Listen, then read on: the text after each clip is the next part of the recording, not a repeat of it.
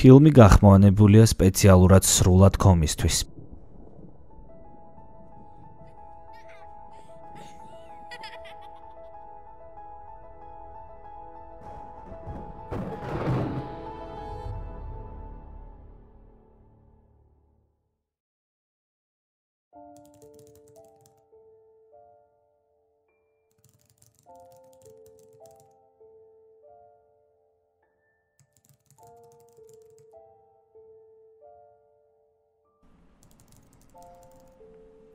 ყველაფერი პატარა ემიგრანტულ ოჯახში დაიწყო.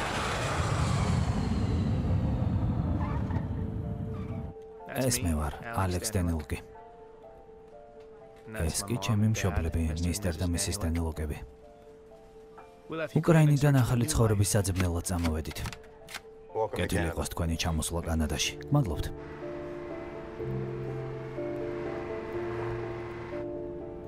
ქალაქში ცხოვრებას ვერ გავწდებოდით და ამიტომაც ლონდონში დავსახლდით, ონტარიოს შტატში.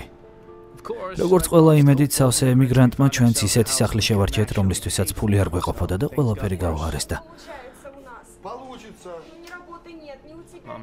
დედა და მამა ახლა უფრო ხშირად ჩხუბობდნენ, მაგრამ ბოლოს ჩვენი ოჯახის რუსი მეგობარი დედას ბანკში ბუღალტრის ასისტენტის სამსახურის პოვნაში დაეხმარა. დატოვეთ შეტყობინება. მისტერ და მისის დენილ, გადასახადების გადახდის დაგვიანებასთან დაკავშირებით გირეკავთ, გადმოგვირეკეთ. ხელი არაფერს ახლა.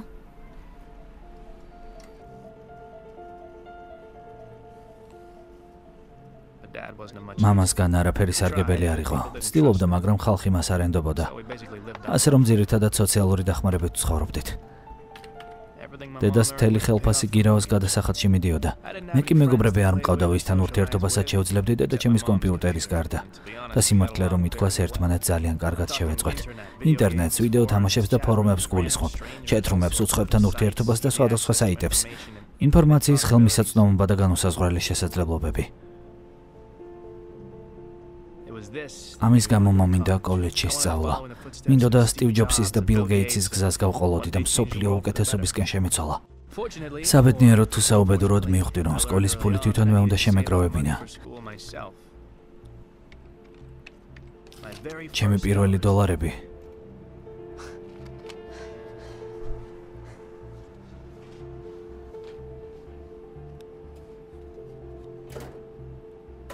ჩემი საქმე კლიკერობა იყო. IP მისამართს ვცვლიდი, ერთსა და იმავე საიტზე ბევრჯერ შევდიოდი და ვჭედავდი. მოსაწყენი იყო, მაგრამ იოლი ფული მოჰქონდა. 1000 დაკლიკვაზე $20. ბევრი არ იყო, მაგრამ ყველა დიდი საქმე პატარიდან იწყება. დრო გადიოდა, მე კი მინდოდა მეტი გამეკო სამყაროზე, განსაკუთრებით ფულის სამყაროზე.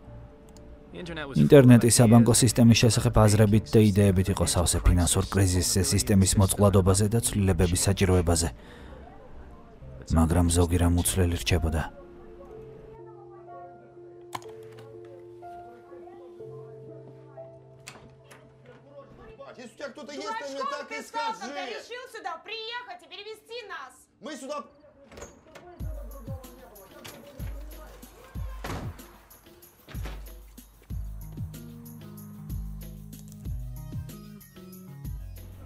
ასე გავიზარდე. როგორც ხედავთ, ზღაპრული არაფერი ყოფილა, მაგრამ ცვლილებების იმედი მქონდა. ყავა თუ შეიძლება. გუშინ სამთავრობო ვებსაიტზე და ბანკებზე კიბერთავდასხმა განხორციელდა. ამ თავდასხმაზე პასუხისმგებლობა დარკვებმა აიღო. ონლაინ კრიმინალურმა ორგანიზაციამ, რომელსაც ჰაკერი სახელად ზედი მართავს. იგი საერთაშორისო დამნაშავედ არის გამოცხადებული და მის წინააღმდეგ ათეულობით საქმე არსებობს. ნახეთ ვიდეო, რომელიც დანაშაულზე პასუხისმგებელმა დამნაშავე ორგანიზაციამ გაავრცელა. ჩვენ დარკვები ვართ. შვიდად ვერ ვუყურებთ, თუ როგორ აკონტროლებენ ჩვენს ცხოვრებას მონათმფლობელები, ჩვენ მათ შევებრძოლებით და დავამარცხებთ. ამ თავდასხმების გამო აქციების ბაზარზეც დესტაბილიზაციაა.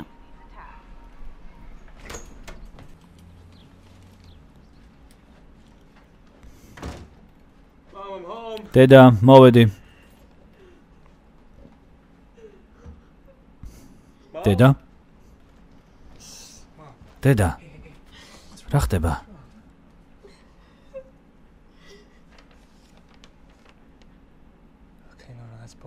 რანაგავია. რანაგავია. მათეციან რომ უმუშევარი ვარ და ქირას ვერ გადავიხდი. სახლს დავკარგავთ. კარგი, მამა რას ამბობს? მამას ძინავს.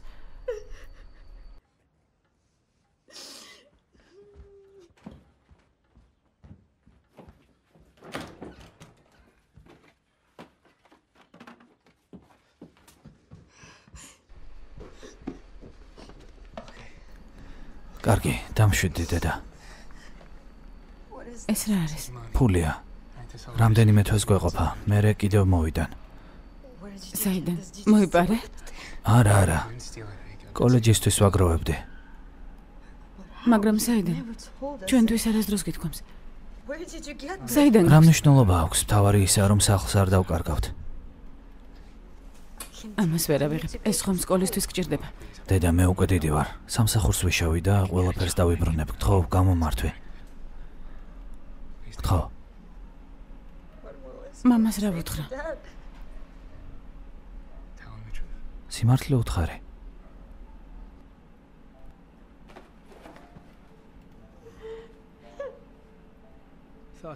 თავში უამრავი ფიქრი დამირბოდა. რატომ? რისთვის? ზულდა ის ბანკი, რომელმაც დედა ჩემი სამსახურიდან გამოუშვა, თუნდაც ამისთვის 100 მიზეზი ჰქონოდათ. მაინც მძულდნენ ის დამბლები.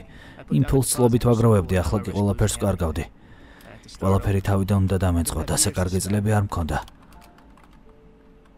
რამე უფრო სწრაფი მჭირდებოდა, ინტერნეტი კი თაღლითობებით იყო სავსე. მერე კი რაღაც გამახსენდა.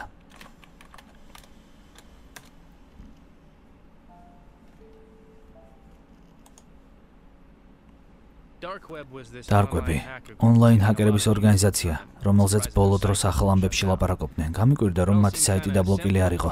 თავიდან ყველაფერი მარტივი ჩანდა, აკაუნტი შევქმენი და დავრეგისტრირდი. მაგრამ წვდომა ასეთი ადვილი არ აღმოჩნდა. ჯარისკაცი?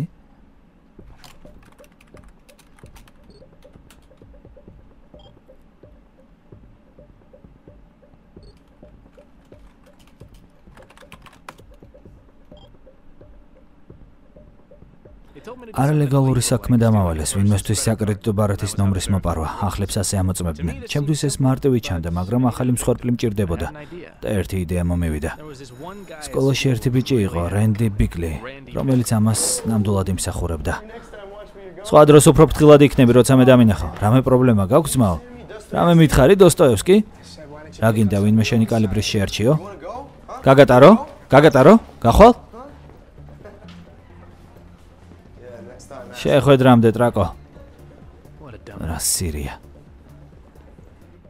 მარტივი საიტი გავაკეთე, რომელზეც ყალბიდან ართები იყიდებოდა. და რენდით წამოეგო, მამამისის საკრედიტო ბარათი გამოიყენა. პარაძე ბლომად ფული იდო. მამა, შეიძლება შენი ბარათი ავიღო.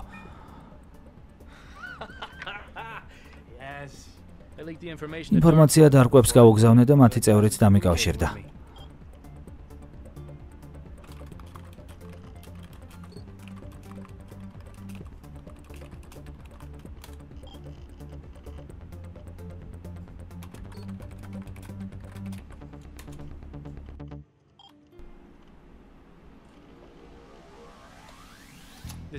ამ ტიპმა, რომელიც საკუთარ თავს რუზველტს უწოდებდა, დაბალი წვდომა მომცა. ეს უფრო მეტი იყო ვიდრე სამსახური, შავ ბაზარზე ვაჭრობა.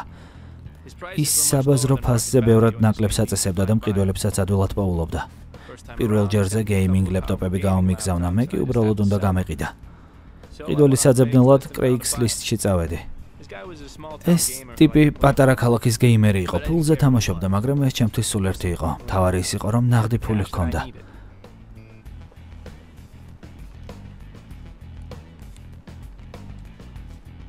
ერთ ბაშად ამდენი ფული არს დროს მიშოვია. რუზველტს თავისი წილი გაუგზავნე, მე კი ახალი ლეპტოპი ვიყიდე. სხვანაირად რომ ვთქვათ, უკვე ბიზნესში ვიყავი. და ეს ძალიან მომწონდა. ძალიან.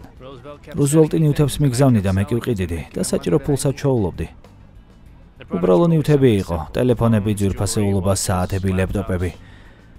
მარტივად სატარებელი და იოლი ფულის მომტანი.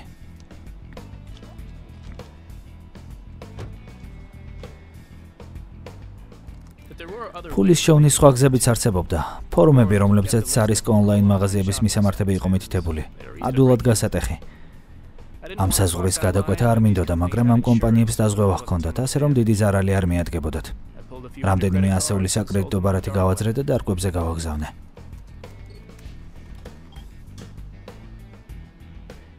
ამ ბარათებს თვითონაც გამოვიყენებდი, მაგრამ ამისთვის ყალბი პირადი ნომრები მჭირდებოდა და ამასაც შოულობდი. 4 წელიწადში 30,000 შევაგროვე. მერე კი ამ ფულს 4 კვირაში ვშოულობდი.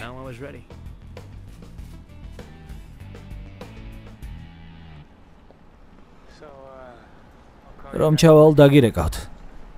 ფრთხილად იყავი. კარგი.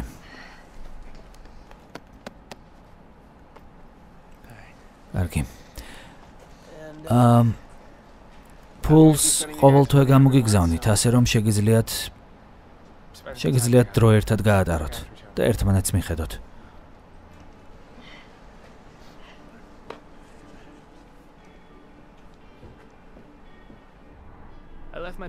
მშობლები დავტოვე და ავტობუსით დიდი ქალაქისკენ გავუყევი გზას. არ ვიცოდი სწორი გადაწყვეტილება მივიღე თუ არა, მაგრამ უკან დაბრუნება გვიანი იყო.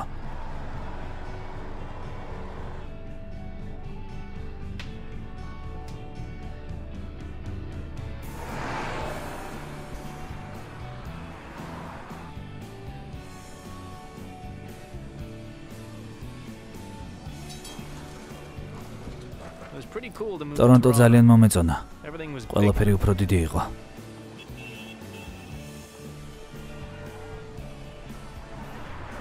კეთილი იყოს თქვენი მოსვლა, მისტერ სოიერ. შენობას 24 საათიანი დაცვა ყავს. ვერანდა საერთოა? უკან ნავებია. ყველაფერი უახლესი, უკაცრავი ფულოდისაა. სამეზობლოც არაჩვეულებრივია. ამაზე უკეთესი ბინა იშვიათია. შეკითხვები გაქვთ?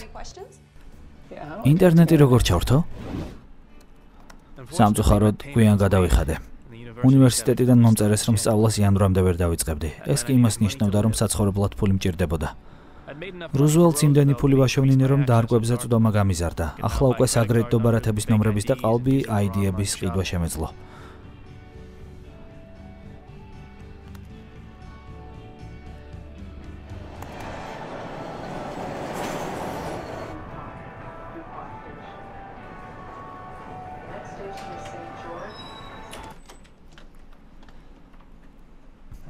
ამანაც ველოდები. კი ბატონო, შევამოწმებ ახლავე. დიახ, ესაა.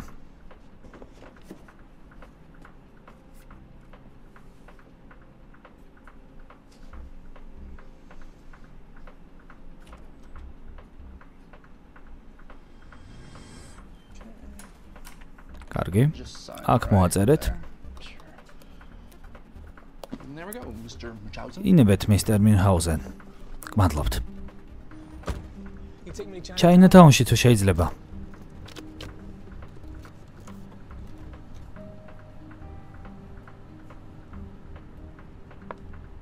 მაგრამ ყველაფერი ასეთი მარტივი არ ყოფილა. ამ ქალაქში მყიდველების საპონელად კრეიგსლისტი არ გამოდგებოდა. ძალიან ბევრი პოლიციელი და თაღლითი იყო, ასე რომ ბედი ლომბარდებში და ძვირფასეულობის მაღაზიებში ვცადე.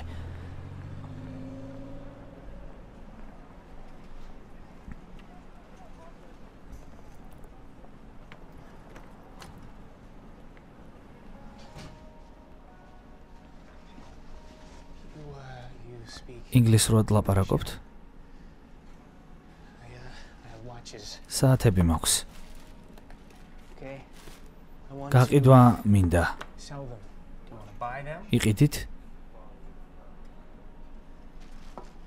ეს ნამდვილი საათებია. ეს $15,000 ღირს. მე 1000 მოგყიდით. 1000-ად? ხო. რა ხდება? არა.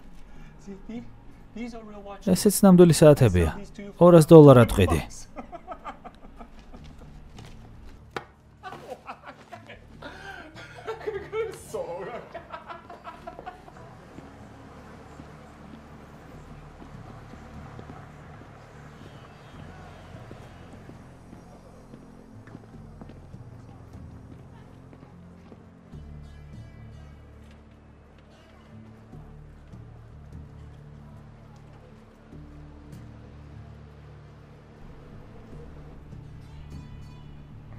10 სამცალში 10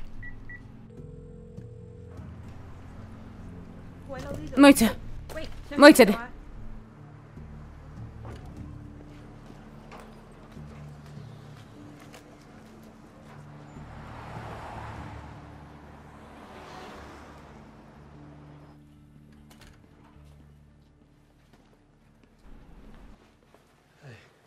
ჰეი, რით გემსახუროთ?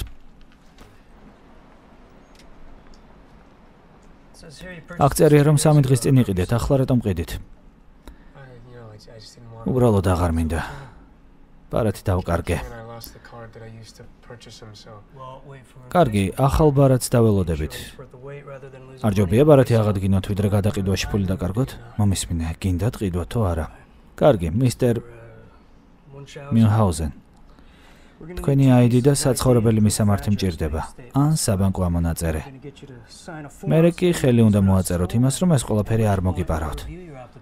ამის მერე კი თქვენს აპლიკაციას გადავხედავთ და თუ ყველაფერი დადასტურდა და შეგიძლიათ დაბრუნდეთ და ვიყიდით.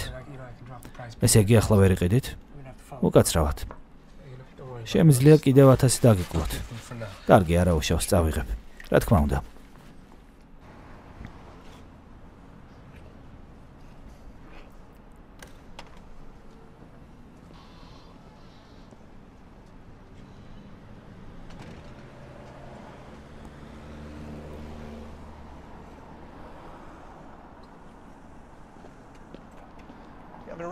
სოდი დღე გაქვს? უკაცრავად გიცნობთ? მე საი ვარ.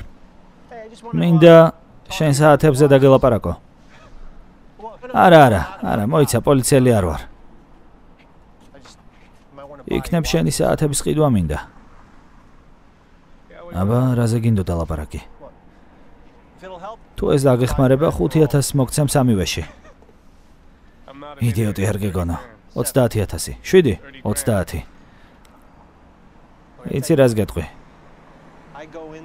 იქ შევალ, სულ ცოტა 30000-ად გავყიდი და 30%-ს დავიტოვებ. კარგი, მაგრამ ფული დღესვე უნდა მომიტანო. თუ არა და საათები წაიღე და წადი. ხო. მაინც მოპარულია. დასაკარგი რა გაქვს? კარგი, წავედით. მოიცა. მარტო შევალ.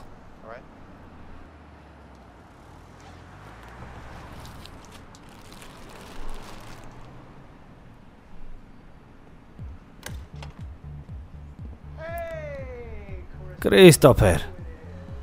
ამას ვისხედა. როგორ ხარ ძმაო?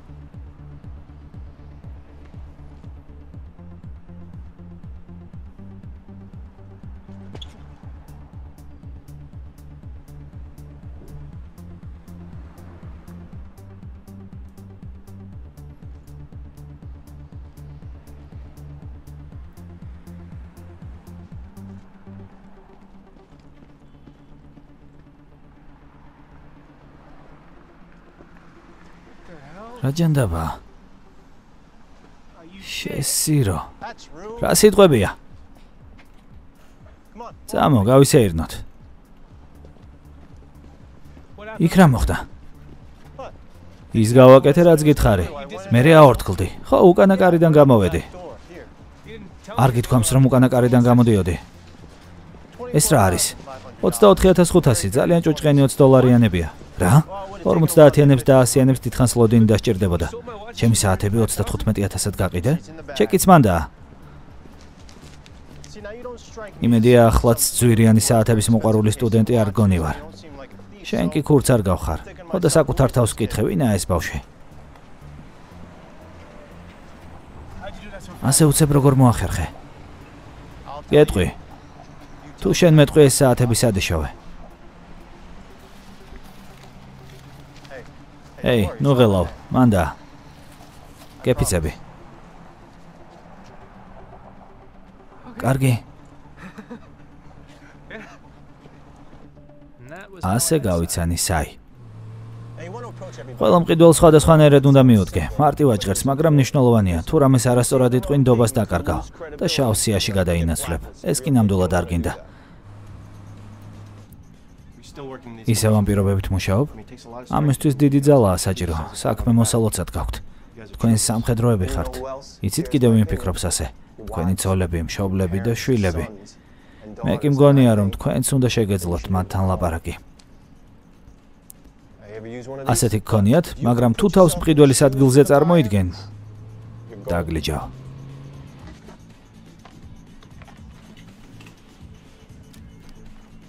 დიდი მადლობა. ასევე არსებობს ხალხი მაღალ წრეებში, რომლებიც ჩვენს კლიენტებს არ გვანან და არც არიან, სანამ რამე ისეც არ მიუტან, რაც უნდათ. თქვენთვის რაღაც არაჩვეულებრივი გვაქვს, ჯენტლმენებო. LCD დისპლეი მონოქრომული გამოსახულებით, USB ინტერფეისი, შიდა მეხსიერება 20 მეგაბაიტი ელექტრონული კომპასით.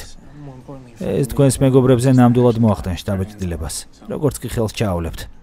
ამჯერად ვისმოპარეთ. მე არა ვისპარავ. ტომი, საათების კომპანიაში ხალხს ვიცნობ და კარგ ფასად მაძლევენ. რამდენი ცალი გაქვთ? თქვენთვის 2. თქვენი მეგობრებისთვის 8.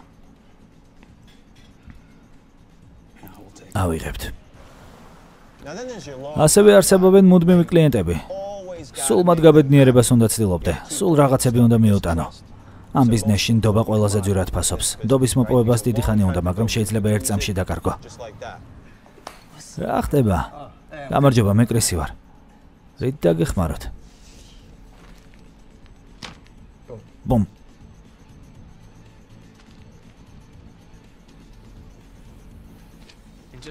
ორიოდე თვეში 60,000 ვიშოვეთ. ნაწილი მშობლებს გავუგზავნე, ნაწილი კი შევინახე. ახლა კი მგონი კოლეჯში ჩაბარების დროც დადგა. გუშინდელ კიბერთავდასხმაზე პასუხისმგებლობა კრიმინალური დაჯგუფების ლიდერმა აიღო. ის აცხადებს, რომ ეს სამართლიანი საქციელი იყო. ხელისუფლება აცხადებს, რომ თავდაცვაში სერიოზული გარღვევა გახდათ.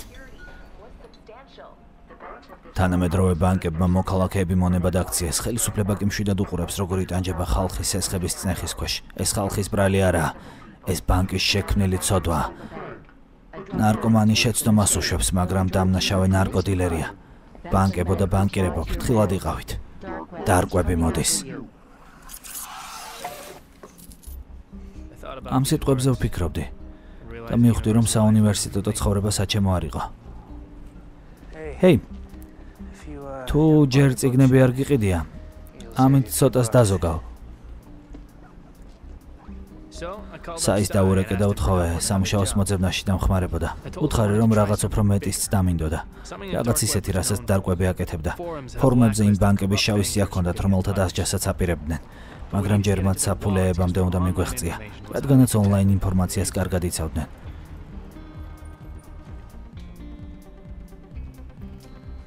მეგობრები მყავს, რომლებიც დაგეხმარებიან. ვიცი, რომ ეს გაგაოცებს, მაგრამ ყველაზე მნიშვნელოვანი ხალხი, ვისაც ვიცნობ, მომსახურებაში მუშაობს. ნებისმიერი, ვინც ვინმეს იცნობს, ეს ის ხალხია, ვინც იმ ხალხთან მიგიყვანს, ვინც მათ სასტუმროებსა და რესტორნებში დადის. ამ ხალხს უნდა იცნობდე. უნდა იცნობდე მათ.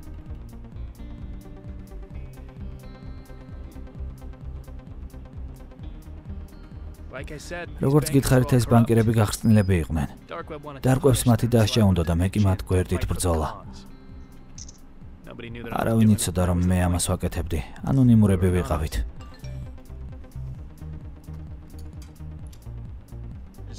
კიდევ ერთი ვიშოვე, გიგზავნი. რა თქმა უნდა, ამას საის გარეშე ვერ მოვახერხებდი. ის ბევრ ხალხს იცნობდა სხვადასხვა ადგილებში.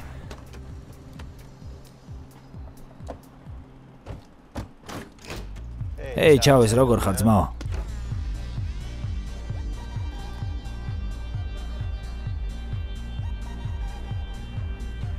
ბიჭებო.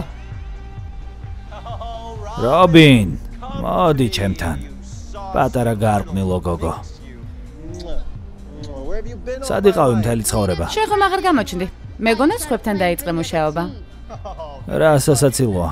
რობინ, ეს ჩემი მეგობარია, ალექსი. სტრიპტის კლუბში პირველადაა. კარგი არაფერი გამოგიტოვებია საყვარელს. ის მსუქანი ბანკირი გახსოვს, ადრე რომ გეუბნებოდი.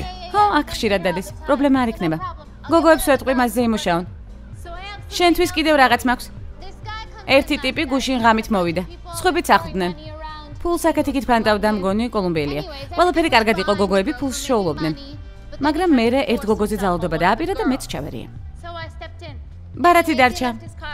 და არც ერთმა ჩვენგანმა არ გამოიჩინეს სიკეთე, რომ უკან დაებრუნებინა. აიღე. ჯანდება ეს უსასრულობაა. ეგ რას ნიშნავს? იმას, რომ უამრავი ფული აქვს და მაღაზიებში გამოვიყენებ. გაერთეთ ბიჭებო. მოიცა, რამდენი გადაგიხადო? არაფერი, ეს საჩუქარია. კარგად დასაჯეთ ეგ ნაბიჭვრები. მიყვარ ხარ? მიყვარს.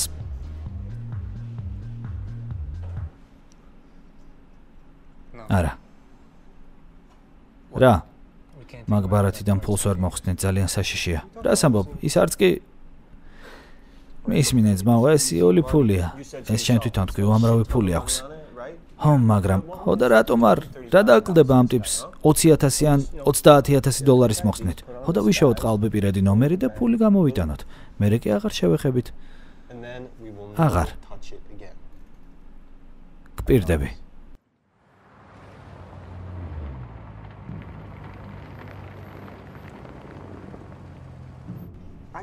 იქ მე უნდა შევდიოდე, მე უფრო ვგავარ კოლუმბიელს, ნუ მსტრესავ. იქნებ მართალი ხარ და ეს ცუდი იდეა. იქნებ იმ ტიპმა უკვე განაცხადა, რომ ბარათი მოპარეს. უკვე ვამოწმებ. რა საკეთებ? რა? ამ ბარათით სიმღერას ვყიდულობ. 99 ცენტი ღირს, მაგრამ თუ გამოვიდა, ესე იგი ბარათი დაბლოკილი არაა. მორჩა, მუშაობს. დარწმუნებული ხარ, რომ ნამდვილად გინდა? კარგი, თავდაჯერებული უნდა იყო. ტანსაცმელმა არ დაგაბნიოს, ისე მოიქეცი, ვითომ შენია. კარგი, იჯარა ძალიან ძვირია. ისე გააკეთე, რომ ღირდეს, არავით არ იზეწოლა.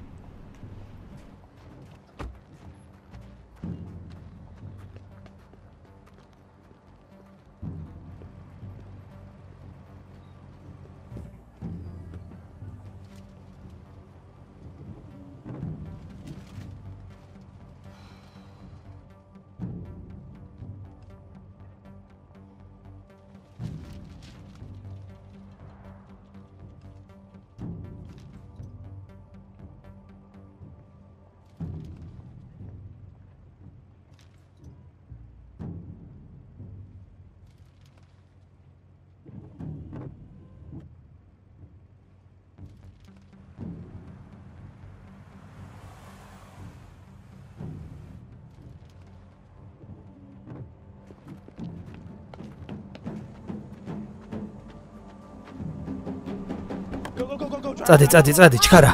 კარგი, რა მოხდა? დააწყნარდი, ფული გვაქვს.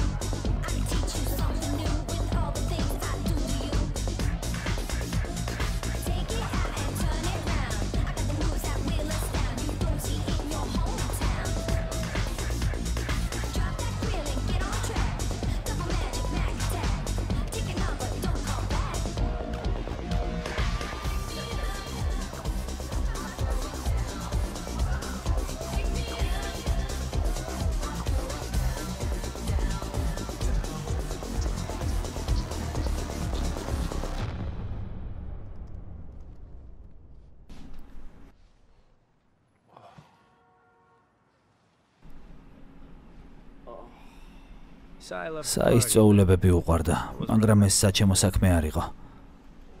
მხოლოდ იმაზე მაფიქრებდა, თუ რას უშვებოდი ჩემს ცხოვრებას.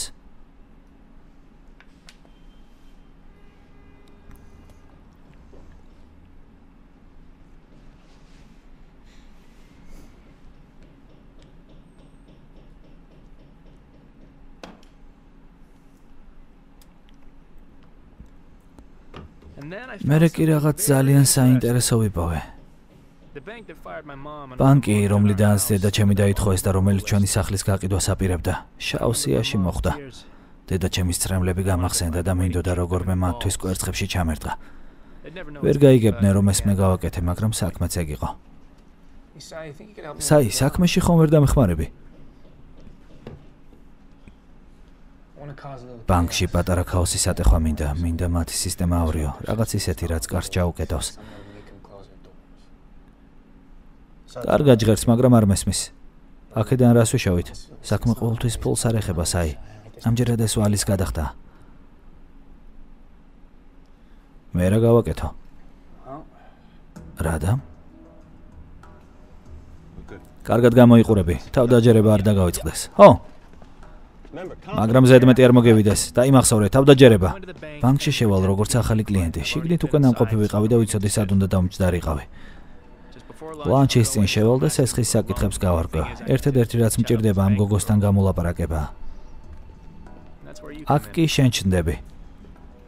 გამარჯობა, რით დაგეხმაროთ? ბრიტანული აქცენტით ლაპარაკი შეგიძლია? გონი კი, თუ შეგიძლია, მაშინ ბრიტანულად ილაპარაკე. რატომ? გოგოებს მოსწონთ, მაშინვე წამოიგება. დარწმუნებული ხარ? ყოველთვის ამართლებს ძმაო. მცირე ბიზნესის სესხის პირობები მაინტერესებს. უკვე გაქვთ ჩვენთან ანგარიში გახსნილი? რამდენიმე განსხვავებული პაკეტი გაქვთ. ჯერ ინფორმაციის გაგაცნობთ. იცით რა შევამჩნია? იდეალურად სიმეტრიული ნაკვთები გაქვთ. ფილმებისთვის გამოდგებოდით. იცით, ჩემი მეგობარი რეჟისორია და სიამოვნებით მიგიღებთ მოსმენაზე. ეს ახლახანს მომევიდა თავში უბრალოდ. კარგი. რა თქმა უნდა. უკაცრავად. არა, ყველაფერი რიგზეა. არა უშავს.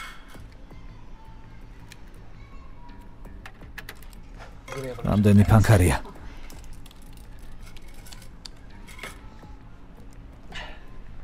უკაცრავად. არა უშავს. ესე იგი ანგარიშის გახსნა გნებავთ. თარიღს შევიყვან.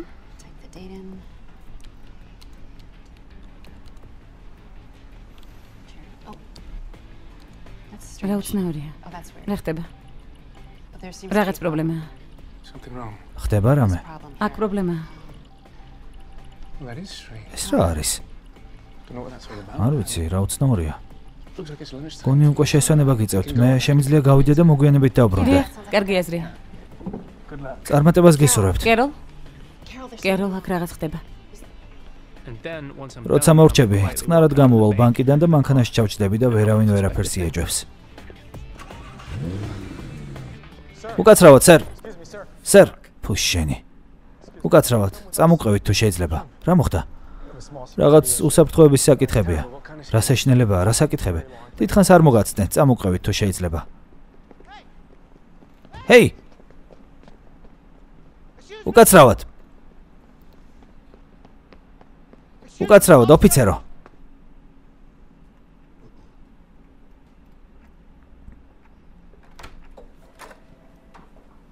ალექსი და საი. ვაფასებ თქვენს მოთმინებას. მე ამ ბანკის უსაფრთხოების დაცვის უფროსი ვარ. საი, თქვენ შეგიძლიათ წახვიდეთ, გმადლობთ.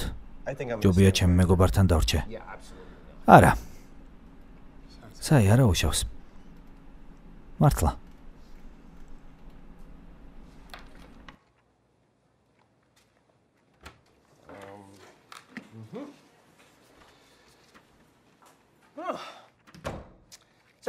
რა მაგარი რაღაც გქონიათ? თვითონ გააკეთეთ?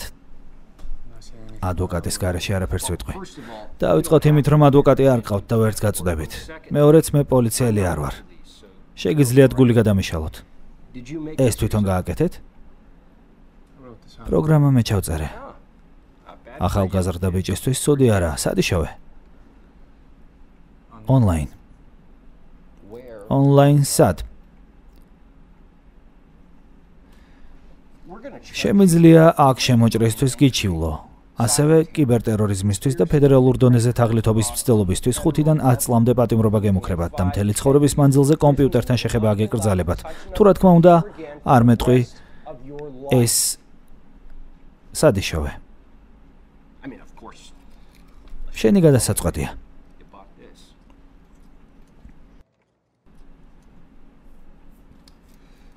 კარგი, მაშინ პოლიციას დავურეკავ. სერ, შეიძლება სახელი გკითხოთ? კერტისი. ეს სახელია თუ გვარი? ორივე. მისტერ კერტის, შეგიძლიათ? იქნებ ტელეფონი 1 წუთით დადოთ. ზუსტად 1 წუთი გაქვთ. მისმინეთ, ეს უბრალოდ ცელქობა იყო, არაფრის მოპარვას არ ვაპირებდი.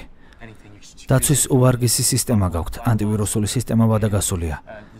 ჩემი შექმნილი პროგრამა სისტემაში ძალიან ადვილად გაუშვებდა ვირუსს. იმას გულისხმობ, რომ თუ 18 წლის ადამიანმა შეძლო ბანკში შემოღწევა და ამ ინფორმაციის მოპარვა, ასეთი ბანკი უფრო კარგად უნდა იყოს დაცული. კარგი. მე კი გთავაზობთ, რომ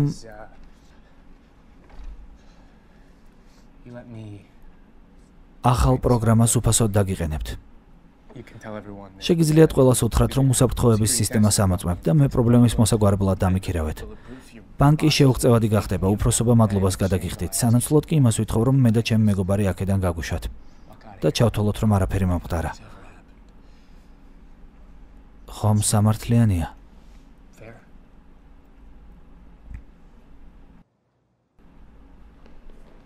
რა მოხდა? რა უთხარი? რატომ გამოგიშვეს? უთხარი მეც აღარ ვიზამ მეთქი და გამომიშვეს. მართლა სულ ეს იყო? კი, მეგონა გაგიხარდებოდა. ძალიან მარტივი ჩანს. ამ ბანკის დასჯა მინდოდა და არ გამომივიდა. მაგრამ ყველა ასე არ ფიქრობდა. დარკვებზე ინფორმაციამ გაჟონა და ყველა მიცოდა, რომ ეს მე ვიყავი.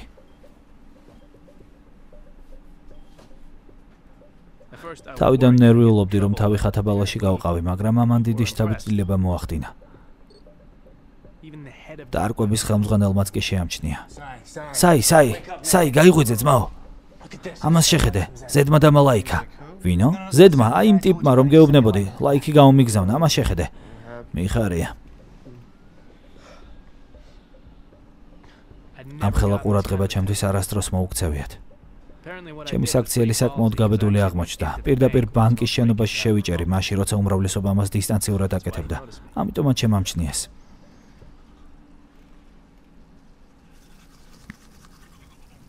ძმაო, პოპულარული გახდი. რაო, რას აკეთებ? პაემანი დაგიგეგმე.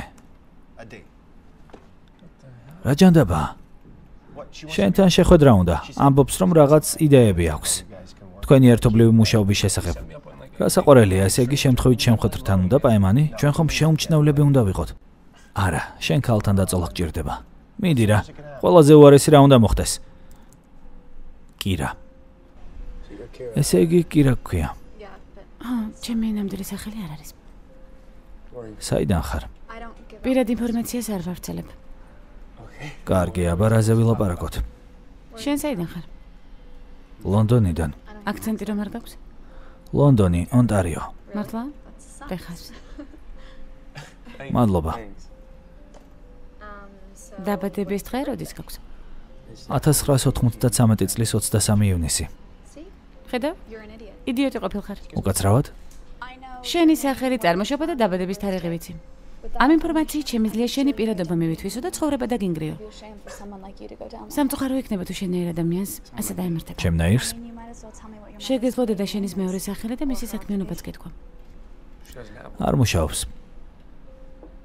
ცუდია. ხო, მაგრამ სახლი იმ ბანკის გიროოში აქვს ჩადებული, რომელმაც სამსახურიდან გამოუშვა. იციან, რომ სამსახური რომც ჰქონდეს, მაინც ვერ გადაიხდიდა. როგორც ამბობენ, ნარკომანი შეცდომას უშვებს, მაგრამ დამნაშავე ნარკოდილერია. ზედის ციტატებს იმეორებ? ხო. ფოლოვერი ხარ? ხო, ყველა ასე არაა. არა. უმრავლესობა ფულის კეთებისთვისაა შემოსული.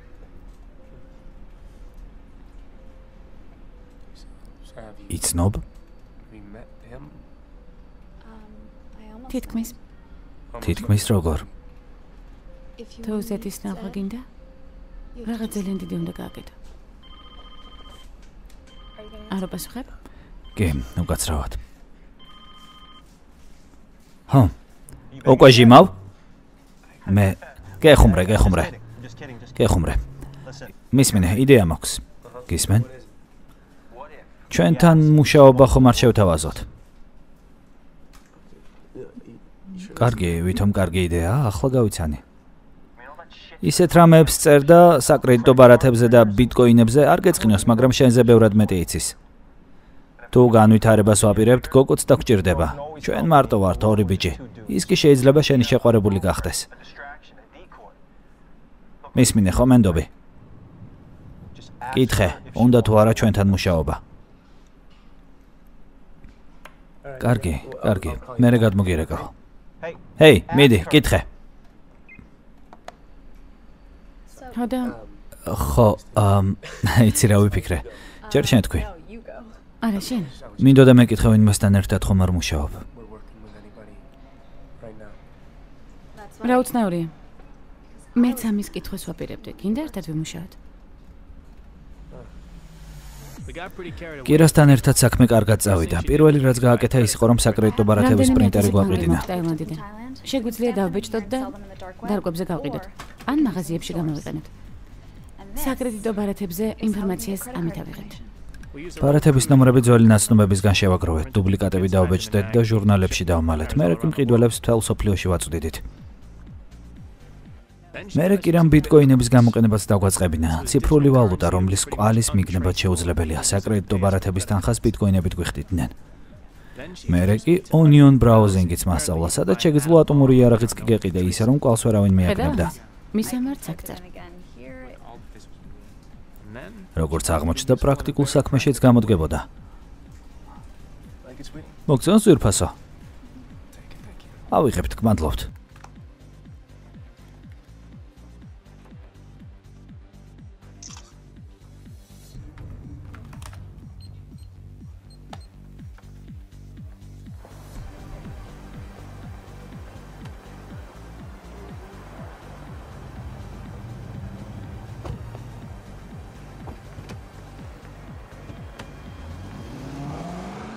კირამ წინ წაგვიყვანა. უფრო მსხვილ საფულეებიან სამიზნეებზე გავყავდით, ასე უფრო დიდ და ძვირიან სათამაშოებზე გავდიოდით. ონლაინ ბარათებიდან რეალურ ბარათებზე გადავედით. სურათებს რატომ იღებ? ჩემმა კლიენტებმა უნდა იცოდნენ ეს ყიდი. კარგად ერთობით? მე როდის უნდა ვიყიდო რამე? მანქანის სწორად შერჩევა სასურველი ქალის პოვნას გავს. მასში დღეში რამდენჯერმე უნდა შეხვიდე. მეგობრებსაც უნდა აჩვენო, მაგრამ შეხების უფლება არ მისცე. შესაფერის ადგილას მოსულ ხართ. ოჰო. გაჩნია ქორწილში რამდენის დახარჯვას აპირებთ. გაჩნია. გოგო როგორია? იტალიელი.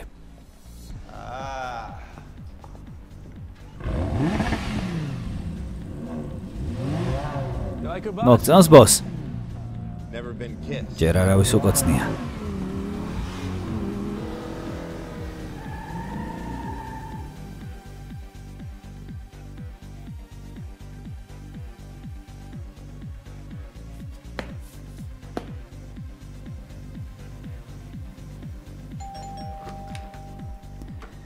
კირა გაყიდვების საკითხებშიც მოხერხებული აღმოჩნდა.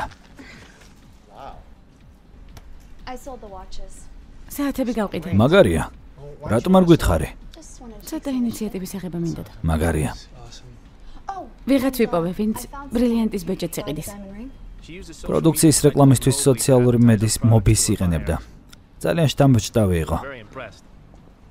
მაგრამ ვეჭობდით, რომ სხვა ვინმესთანაც მუშაობდა. საი ამ ახალი კავშირი დიდად აღფრთოვანებული არ ყოფილა. ადრე ხომ ის მუშაობდა გაყიდვებზე. ამ ხალხს სად პოულობ? მიდე ჩემი დამეხმარა. ხანდახან წილში გამყავს. თუ ჩვენთან მუშაობს, უნდა ვიცნობდეთ. ხოლო ჩემთან მუშაობს, ასე რომ ჩართვა საჭირო არა. თუ თქვენ არ ხართ წინააღმდეგი. პრობლემა არა, ხომ ასეა საი? მეც არ მაქვს პრობლემა. არა.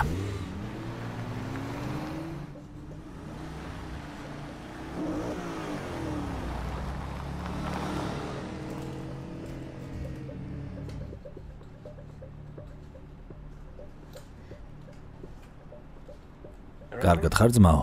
კი, კარგად. გონი რაღაც გაწუხებს.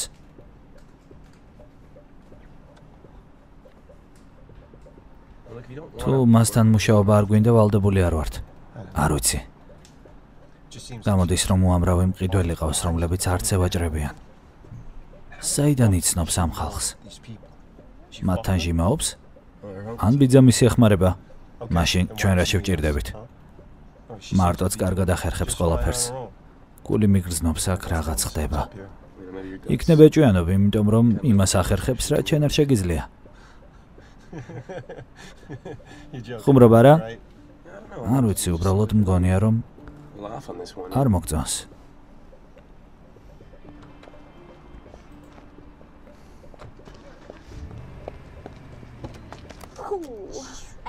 10%-ით მეტი მომცეს. რატომ? დაუნძრიე? ძმავა ასე ნოელაპარაკები.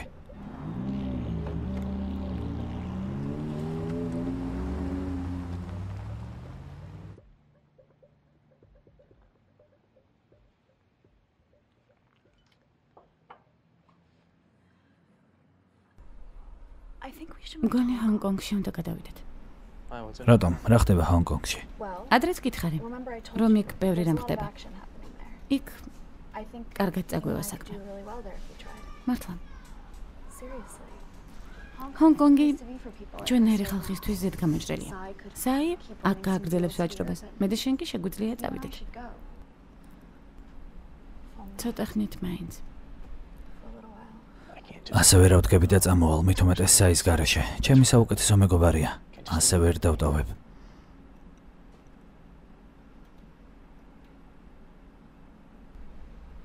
მიფიქრე ამაზე.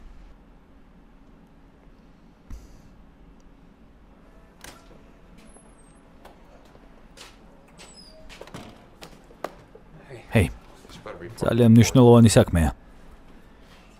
რუზველტ. სასიამოვნოა ბოლოს და ბოლოს შენი კაცნობა. სწრაფად შულო, მთელი დღე აქ ვერ ვიჯდები. იცი მინდოდა მადლობა გადამეხადა და პირადად მენახე. აქ ამისთვის დამიბარე? გონი ეს მნიშვნელოვანია. საქმეში შენ ჩამფრთე, მერე ფულიც მომეცი. ეს ჩემი მადლიერების ნიშნად. რამდენია? 5000. კარგი საქციელია. გავიგე რომ ყავას არ მომიტანთ? გავიგე რომ საცალო საწარმოებზე გახვედი. რატომ? ასე უფრო მეც ვშოულობ.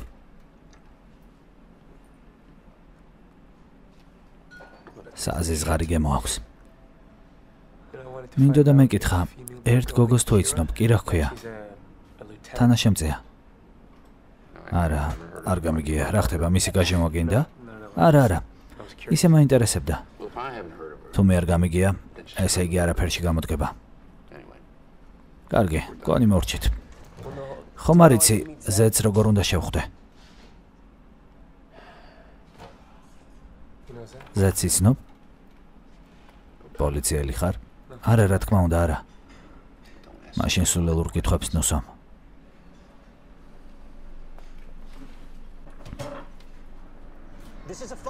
უაზრო იდეა.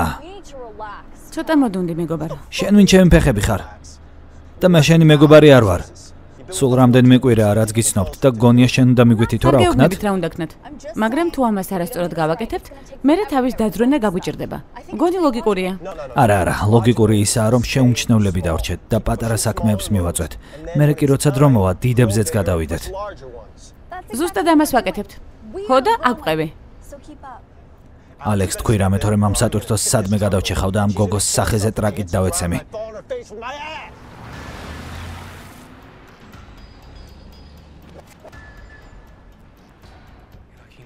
ჯობია დამშვიდდე. სერიოზულად ამბობ? ყველას გძაბავ. უნდა დავიძაბოთ კიდეც. ამ შეხვედრაზე მოსვლა ცუდი იდეა იყო. რა იცი? იმიტომ რომ ძალიან ბევრს ყიდულობთ. და იმ ნაშისგან განსხვავებით ჩვენ ამათ არ ვიცნობთ. რა გვინდა მაგათი გაცნობა, ხომ ყიდულობენ?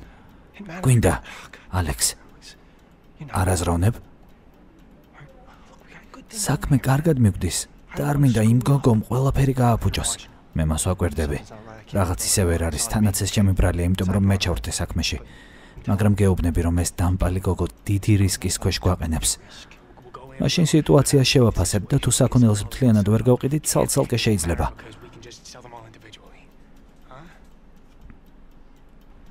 ეს ალექს?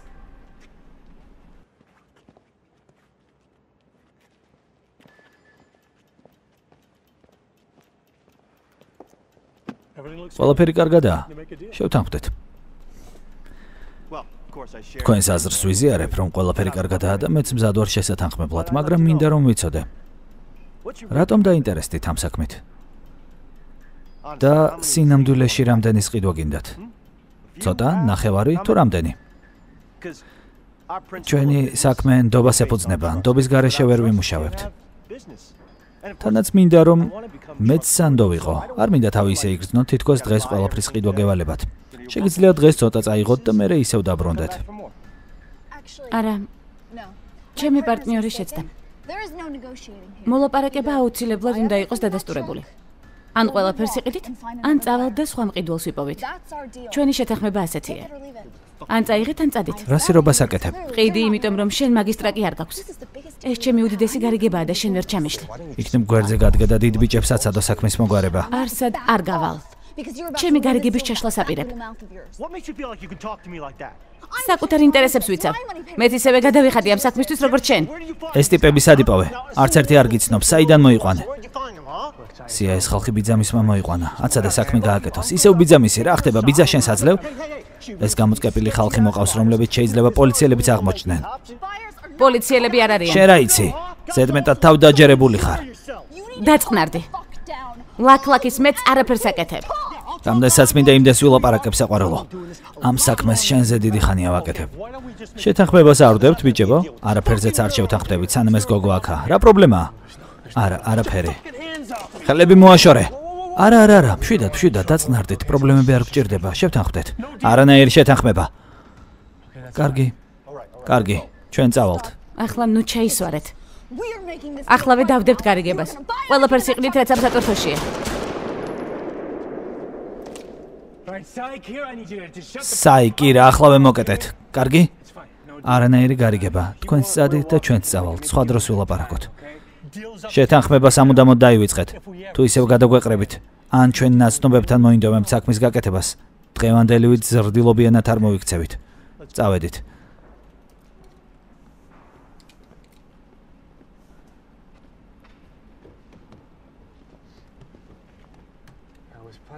ეს იყო ზრდილობიანი? ყოჩახსაი. წადი შენი. ზედმეტი მოგივიდა. ეს ჩემი კავშირები იყო. კავშირებს მიბუჭებთ და დროსაც მაკარგვინებთ.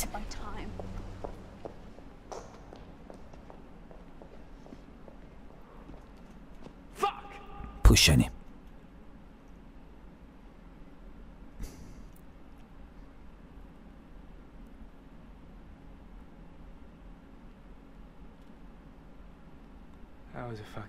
რა უაზრობა იყო.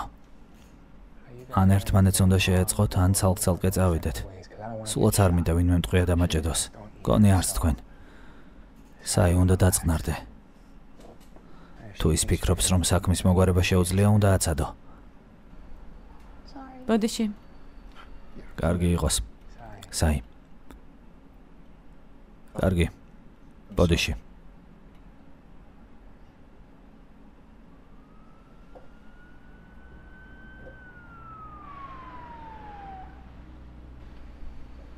ჩვენ სატვირთოსთან პოლიცია.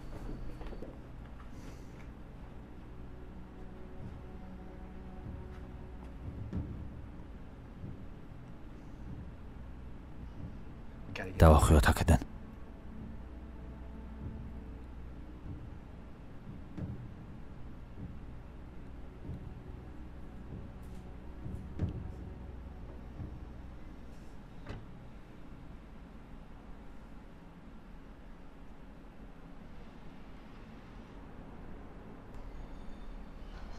ძალიან ახლოს იყვნენ. ასე უბრალოდ რატომ წავიდა? რა მნიშვნელობა აქვს ხომ წავიდა? დღევანდელზე ვფიქრობდი. გონი ეს იმის ნიშანია, რომ სხვაგან უნდა გადავიდეთ. მართალია. ის კლიენტები შეიძლება ისევ მოგვადგნენ. საშიში ხალხია. საშიში? და ასეთ ხალხთან დაგვაკავშირე? უკვე სულ ერთია, ქალაქიდან მივდივართ. დამშვიდდი.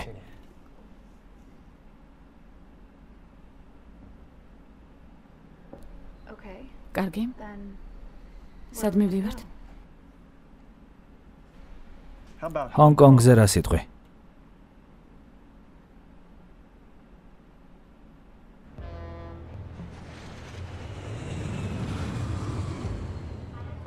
ოცდაათი წამი.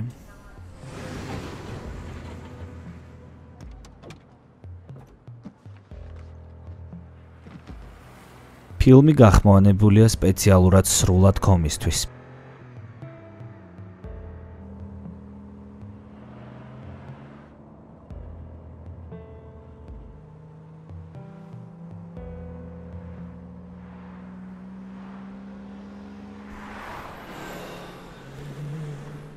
ჰონკონგი ჩვენი ახალი სახლი გახდა. ბლომად ფულს შოულობდით და გადავწყვიტეთ, რომ ცოტა გართობაც შეიძლებოდა.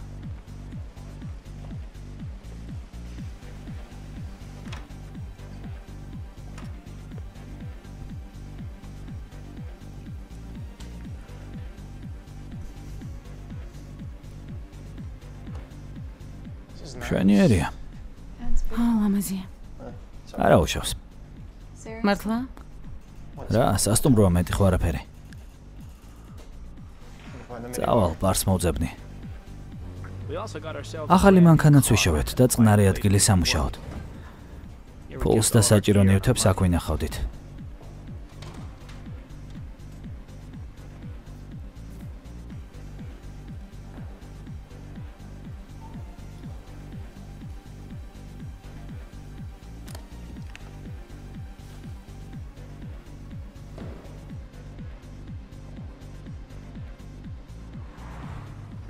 ამ ყველაფრის შემდეგ ვფიქრობდით, რომ ყველაფერი დაწყნარდებოდა. ყოველ შემთხვევაში მე ასე მეკონა.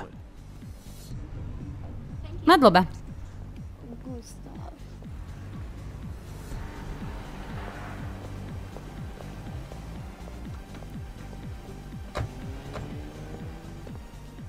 მასშტაბებიც გაიზარდა. უფრო მეც ვყიდულობდით და მეც ვყიდიდით. უფრო მაღალ ფასად, მაგრამ იგივე ნაგავი იყო, საათები ძვირფასეულობა, კომპიუტერები, ტელეფონები.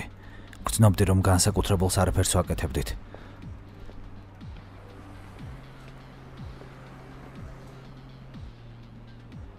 მომწონს.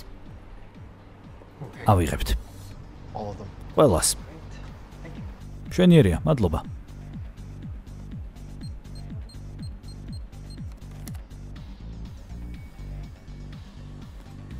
მინდა რომ ამ პროდუქციის ხარისხიანობა სათანადოდ შეაფასოთ. რამდენი? 200. 200. თქვენთვის.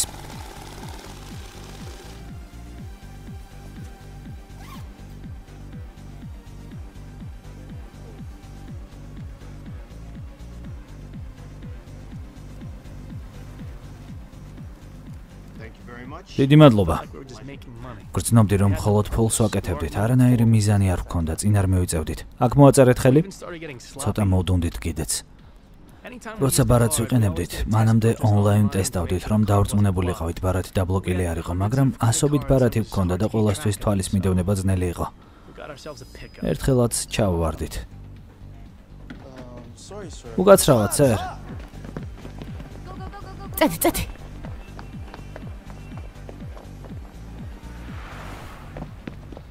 ერთხელ ბარათი არ მიიღეს და თუ დუბლიკატსაც გამოიყენებდნენ, ტერმინალი ამოიცნობდა, რომ ყალბი იყო და მოლარეც ბარათს დაიტოვებდა და პოლიციაში ატყობინებდა. როცა ბარათს არ ტესტავდით, ეს რისკი ყოველთვის არსებობდა. როგორც უკვე გითხარით, მხოლოდ ფულს ვაკეთებდით. ძალიან ბევრ ფულს. ფული ხალხს არ ცვლის, მაგრამ გამოავლენს. საისის მხარე დავინახე, რომელიც არასდროს მინახავს. კომპიუტერთან უკვე მორჩი? მობლიზე ისევ ყავს ყიდველები.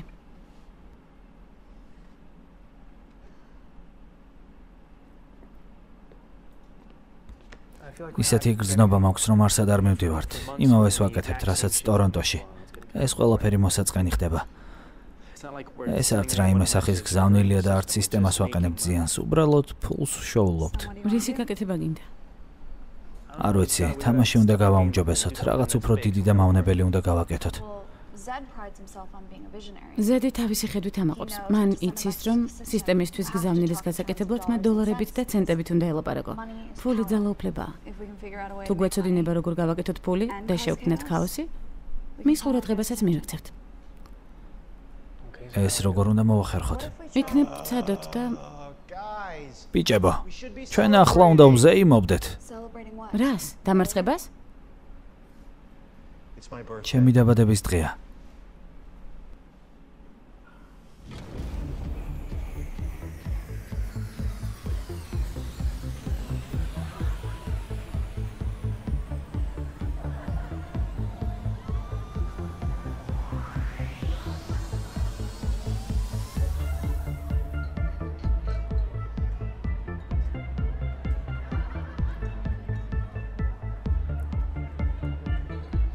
რა სიტყვი?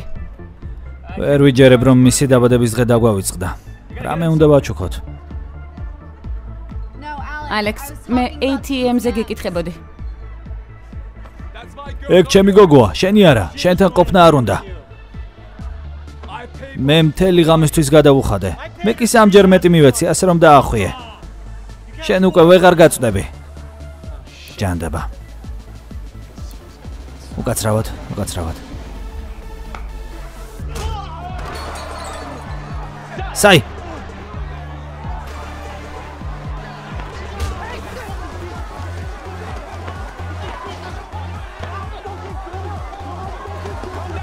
დაწყნარდი ძმაო, დაწყნარდი.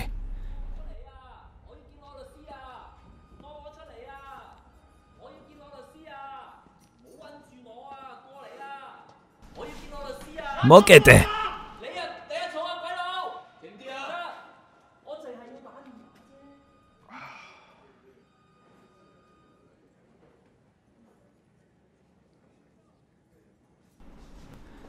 ბოდიში ძმაო.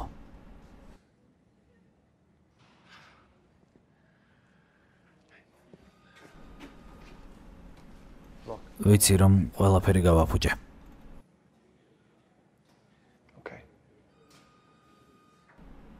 კარგი, გავიგე. ენდრიუ სმით, ერიკ დუპერ. გამოდით.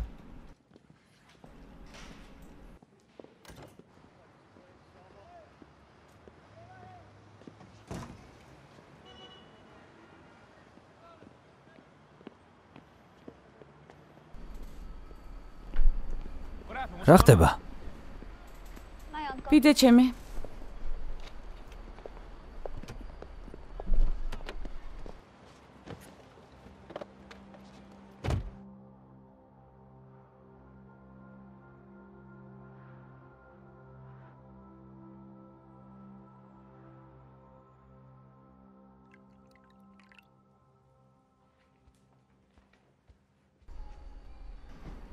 საისადაა? არ ვიცი, რომ გავიღვიძე წასულიდან ხვდე. იცი? მგონი ის ვნახე, რასაც ეძებდი. რა არის? ბანკომატები. ეგ როგორ? ბანკები ნახტფულ სეიფებში ნახავენ. ასევე დეპოზიტებში და ბანკომატებში. თაღრითობას დაზღვევა ანაზღაურებს, მაგრამ თუ ფიზიკურ ლოკაციას დავარტყამთ, ეს მათი თავდაცვის და რეპუტაციის საკითხი გახდება. მაგარია, სხვა რამეებზე საერთოდ რატომ კარგავთ დროს?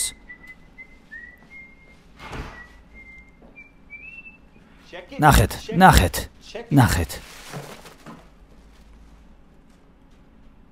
მოგწონს? ეს როგორ იშოვე? ის გავაკეთე, რაც კარგად გამომდის, რაღაცები ვიყიდე და გავყიდე. ასე რომ ნუ იტყვი, რომ ნიჭი აღარ მაქვს. და გუშინდელისთვის ბოდიშის მოხდაც მინდა. კარგია ძმაო. და ძველი დროის გამო ნახეთ რომელი ბარათი გამოვიყენე. სერიოზულად? ეს ბარათი გამოიყენე? გააფრინე? რა პრობლემაა? ჯერ ერთი გადაცმულიც არ ყოფილხარ. ეგ არაფერი, სათვალე მეკეთა. ესე იგი სათვალე. ამ ბარათით ფული უკვე გამოვიტანეთ. არ შეიძლება ამის გამოყენება შენი ყბის გარეშე. არ იცი რომ გვიპავიან. ღმერთო, უბრალოდ დახმარება მინდოდა. როგორც გუშინ ციხეში რომ ამოვყავით თავი. უკვე გითხარი, უწუხარ მეთქი, მეტი რა გინდა? არაფერი, შენგან არაფერი აღარ მინდა. და იცი რატომ? ბოლო დროს სირივით იქცევი, ყველაფერს აფუჭებ. კიდას არენდობი, სულ მთვრალი ხარ. ახლა კი ეს დამპალი ბარათიც გამოიყენე, რომელზეც გითხარი, არ გამოიყენო მეთქი. გონი უნდა წახვიდე. ტორონტოში დაბრუნდი. აქაურობა აშკარად არ მოგწონს. ეს ამან გითხრა, არა? არაფერიც არ უთქვამს, ეს მე ვარ საი. მე გეუბნები რომ უნდა წახვიდე. შენ თუ აქ იქნები, შეიძლება ისევ ციხეში მოვხვდეთ. ან დავიხოცოთ. წაიღე შენი წილი და წადი.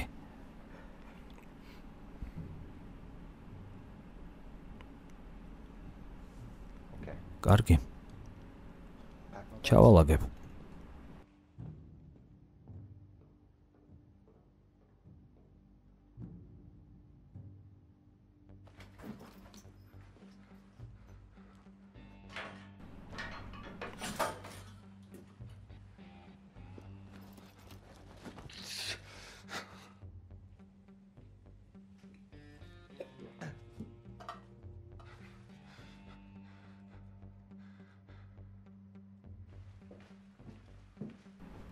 პირადობის მოწმობები კარადაში დავტოვე.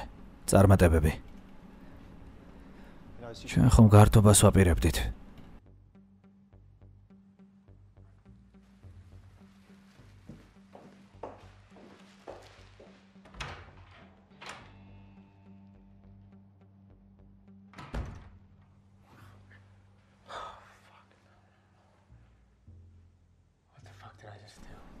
ჯანდაბა, რა გავაკეთე? ჯანდაბა.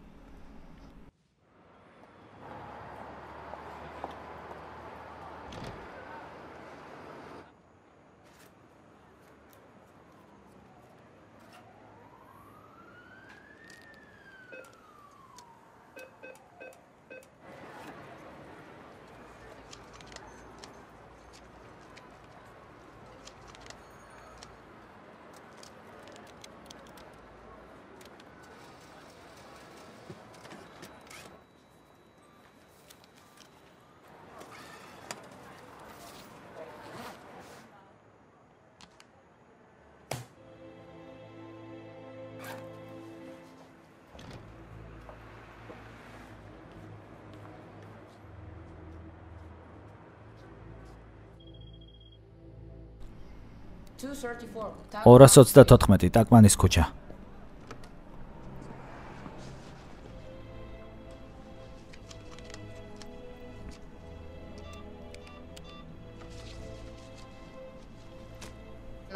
ახლა ბანკომატი ვცადოთ.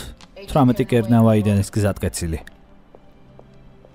50-52 მაჰანგი. გადატვირთული ქუჩაა, მაგრამ ბევრს შეშოვით.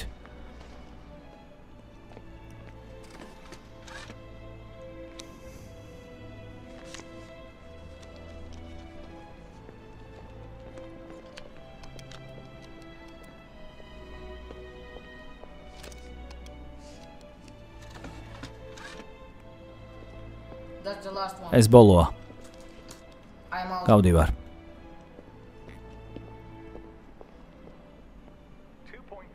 ჰონკონგის ბანკომატებიდან 2,300,000 დოლარი იქნა მოპარული. დადგენილი არაა ეს როგორ მოხდა, მაგრამ ვიცით რომ კიბერკრიმინალურმა ორგანიზაციამ პასუხისმგებლობა საკუთარ თავზე აიღო. ონლაინ მაფიოზური დაჯგუფება, დარკვები, რომელსაც საერთაშორისო ძებნილი ზედი აკონტროლებს, მათ დანაშაულის ადგილზე საკრედიტო ბრათები დატოვეს. ეს დარკვებმა ჩაიდინა. ჩვენ არ გავჩერდებით, სანამ დამნაშავეს არ ვიპოვით. ქაოს გაუმარჯოს. სოფლიო ბანკებს თავიანთი აქტივების უსაფრთხოება აღელვებთ. ალბათ უნდა ჩავალაგოთ და აქედან წავიდეთ. მთელი ქალაქი ჩვენ გვეძებს. ყველაფერი კარგადაა? კარგად არის. შემომხედე, რა გჭირს? წასვლა მინდა. ჩვენც ამას ვაკეთებთ, მივდივართ. არა. ამ საქმის კეთება აღარ მინდა. მინდა წავიდე. სად? სადმე? უბრალოდ წავიდეთ. ამ ფულს თუ სადმე დავაბანდებთ, შეგვიძლია მთელი ცხოვრება არაფერი ვაკეთოთ. შენი სერიოზულად? ასე ნუ მელაპარაკები. კარგი, მაპატიე. მაგრამ ეს სისულელეა. გინდა ეს ყველაფერი მიატოვა და მოსაწყენი ცხოვრება დაიწყო? მაინც ასეთი მოსაწყენი იქნებოდა მხოლოდ ჩვენ ორნი რომ ვიყოთ. ხო, რა უნდა ვაკეთოთ? მოვდუნდეთ და ცხოვრებით დავტკბეთ. რამდენ ხანს? შენ არ ამბობდი, ქაოსი უნდა გამოვიწვიოთ და ფული ვიშოვოთო. ხო, მაგრამ როცა ეს გავაკეთეთ, ცოტა ხანს დავისვენეთ. ჯანდაბა, რატომ გინდა წასვლა? რა შეიცვალა? ადრე ცხოვრებას სხვანაირად გეგმავდი. ახლა კი ყველაფერი შეიცვალა. ამას ვაფასებ, მაგრამ ამ ყველაფერს ვერ მივატოვებ. ამ დამპალი ბანკების გამო ჩემმა მშობლებმა თითქმის ყველაფერი დაკარგეს და მე მათ დასჯას ვაპირებ. ეს დამპლები არ იმსახურებენ, რომ თავიანთ სკამებში ისხდნენ და ხალხს ყველაფერი წაგლიჯონ.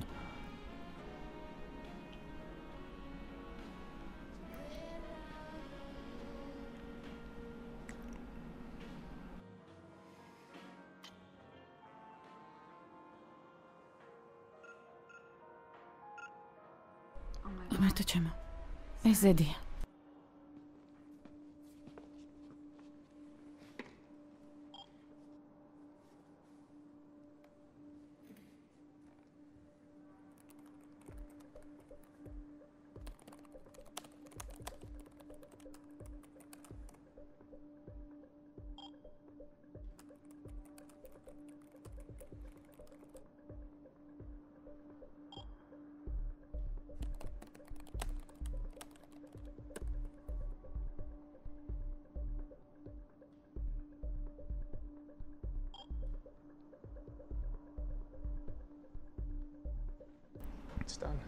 სადაა? წარმოდგენა არ გაქვს რა შეყოფ თავს. არ მესმის. შენ არ გინდოდა ზედის ყურადღების მიქცევა?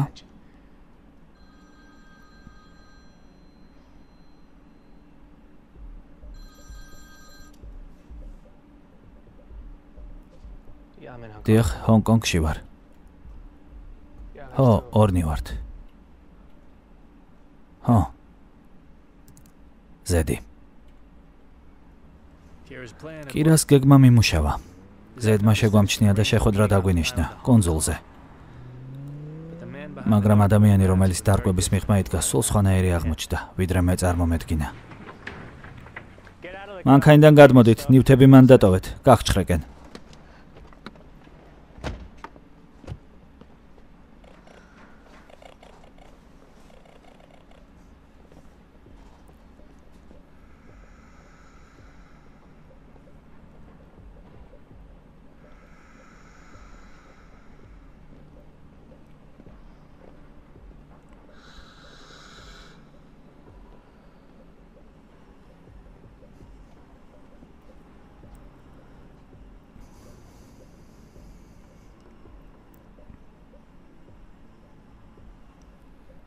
ჰონკონგში რამ ჩამოგიყვანათ?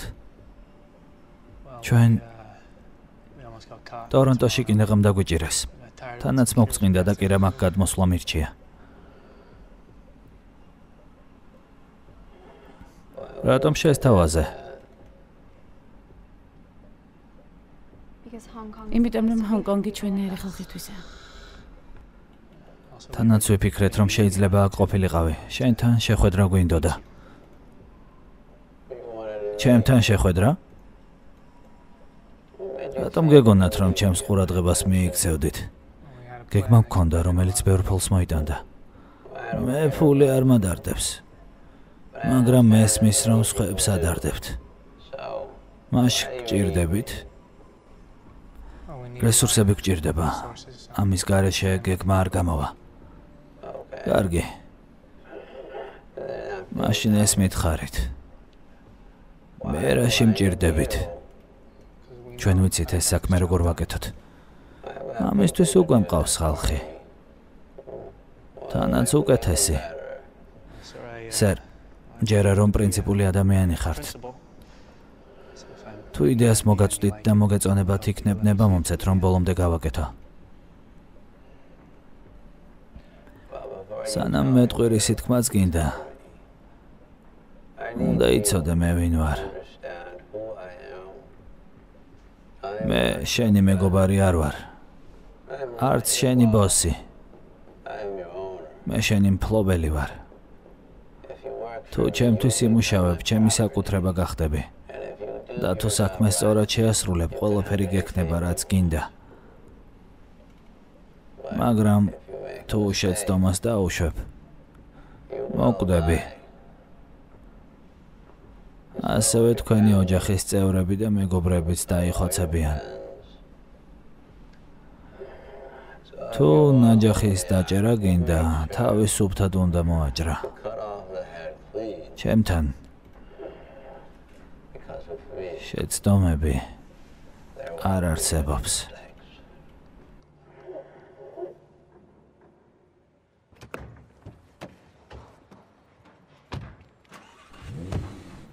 იქ რატომ არაფერი არ თქვი? მისი შესაძლებლობები უსასრულოა. რა ჭანდაბა? საიმი რეკავდა. ალექს მე ვარ. მინდა ბოდიში მოგიხადო. ცუდად გამოვიდა. ბევრი ვიფიქრე და იქნებ შანსი მომცე, რომ შენ და კირას ისევ დაგიახლოვდეთ და ყველაფერი ძველებურად იყოს. ჰოტელში დავბრუნდი, ახლა აქ ვარ. აქ დაგელოდებით.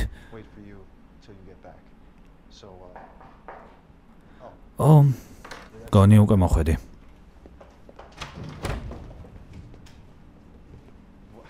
მოიცადეთ.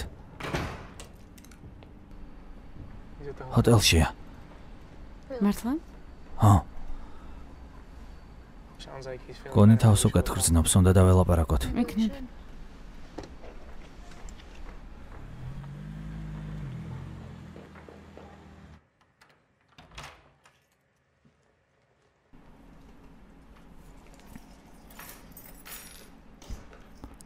Sai.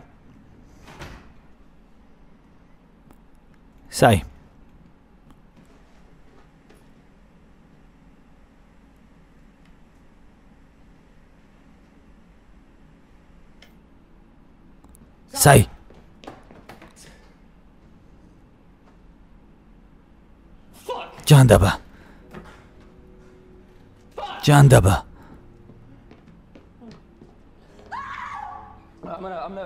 პოლიციაში დავრეკავ. ალექს პოლიციას ვერ დაურეკავ. მაშინ სასწრაფოს იქნებ რამე უშველონ. არა, ალექს არ შეგიძლია. მოვლენდა უშველია.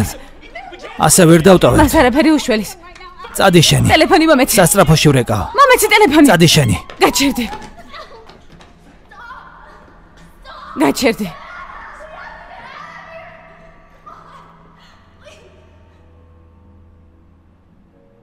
კოლუმბიელმა, რომელსაც აკრედიტო ბარათი ტორონტოს სტრიპტის კლუბში დარჩა პირველ ჯერზე ვერა, მაგრამ მეორედ მოგვაგნო. საი რომ არ დაბრუნებულიყო, მე და კირა მოვკვდებოდით. მე და კირა.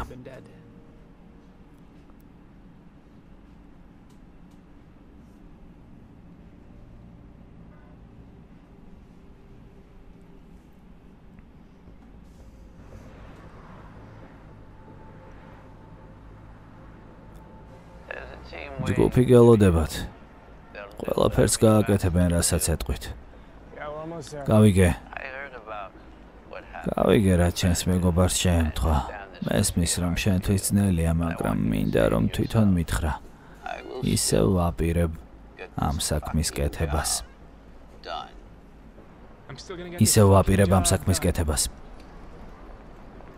მისმინე, როცა ეს ყველაფერი დამთავრდება, დამავა მოგიწევს. გეთანხმები, ტორონტოში უნდა დავბრუნდეთ. რაც შეიძლება შორს უნდა წავიდეთ. იდეა მაქვს.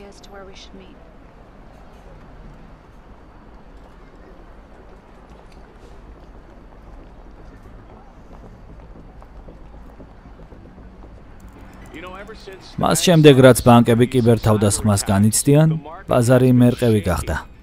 ფედერალური რეზერვის ხელმძღვანელმა ფინანსური რესურსები გააძლიერა. სტაბილური მდგომარეობა ბრუნდება. უკეთესი პირობები და ნაკლები გადასახადი. მეტი ფული თქვენთვის, ჩვენთვის, მეტი ფული ყველა ჩვენგანისთვის. სად იყავი? ტელეფონზე ვლაპარაკობდი. 15 გამოვიდა. დარწმუნებული ხართ, სერ? დიახ, მისტერ დიმაიო. სერ, ეს ოპციონები ჯერჯერობით ბევრი არ ეღირება, მაგრამ ნახევარსაათში ვადა გაუვა და გაუფასურდება. ამ პოზიციების გახსნით ბაზრის ჩავარდნაზე დებთ ფსონს. მინდა გაიგოთ, რომ ჩემი მოვალეობა, შენი მოვალეობა ზუსტად ის გააკეთო, რასაც გეტყვი. თუ გეტყვი გახსენით, თქო გახსნი კიდეც. დიახ, სერ, თქვენს ეკრანზე გამოჩნდება.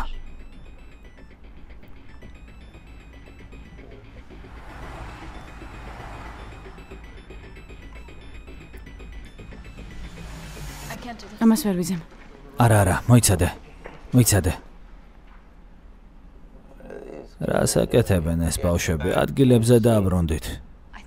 განჯობია წავიდეთ. რას ამბობ? აქ რაღაც რიგზე ვერ არის. ყველაფერი ცუდად წავა. ბიჭებო, საქმე ცუდად მიდის. თითქმის მოვიდნენ. მე შენ აქ ვჭირდები. არა, ალექს, შენ აქ გჭირდები. ამას მარტოც გააკეთე. კარგი, მაშინ მინდა რომ აქ იყო. შენობაში შემოდიან. გავიგე. მისმინე, არ მინდა ეს უშენოდ გავაკეთო. ამის მერე კი წავალთ. შეგვიძლია ის გავაკეთოთ, რაც გვინდა, მაგრამ ახლა მჭირდები. ასე მარტივად არა. კი რა გთხოვ. ძალიან მჭირდებით.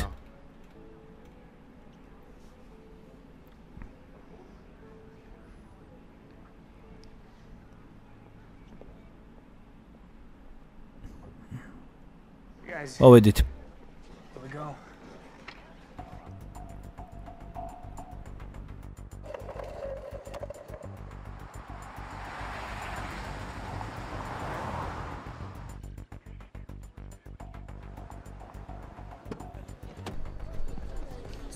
სერ, რა კომენტარს გააკეთებთ საბაზრო მდგომარეობაზე?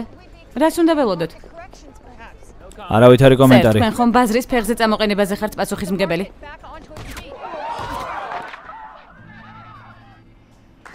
მაგარია.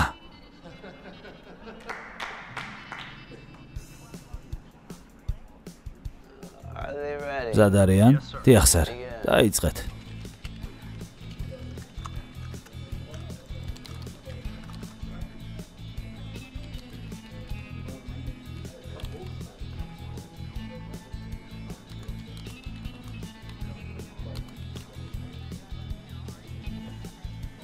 უახლესი ცნობები შოკის მომგვრელი სიახლეები. ჩართვა გვაქვს ფედერალური რეზერვების ხელმძღვანელთან დაკავშირებული ინციდენტი.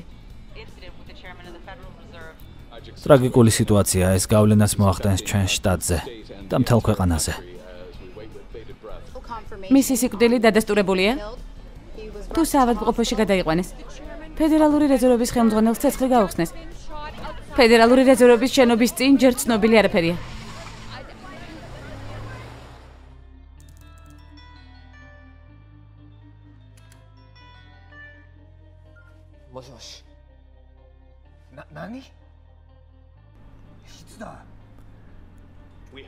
შეტყობინება მოგვივიდა, რომ ფედერალური რეზერვების ხელმძღვანელს ცეცხლი გაუხსნეს. ჯერ არ არის დადასტურებული, მოკლეს თუ არა. ეს მართლა ხდება?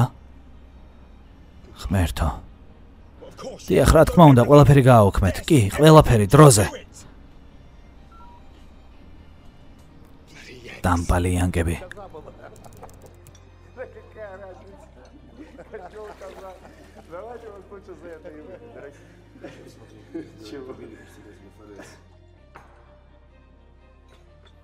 Да ну, не может быть. Давай, звони. Куда звонить? В Нью-Йорк звони, куда?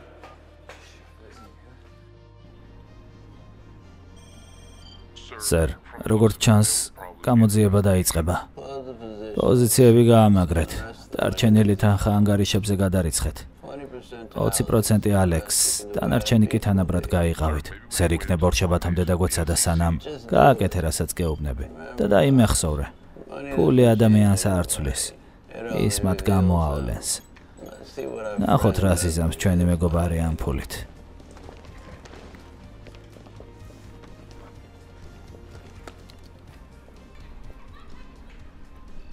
ახლა უნდა წავიდეთ. ერთი წუთით. ეს საისთვისაა. ერთი წუთით, სერ? სერ.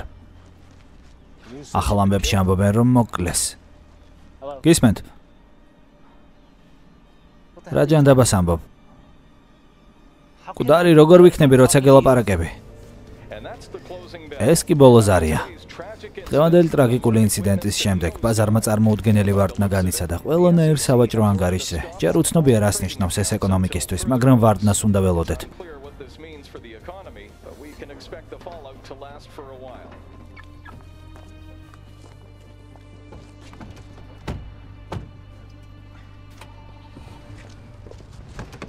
ალექს, დრო ამოიწურა. ალექს! თქვენ ნაბიჭრება! ალექს!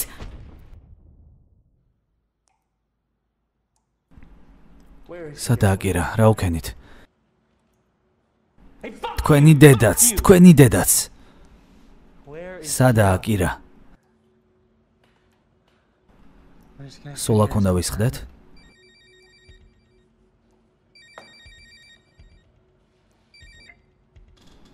დიახ.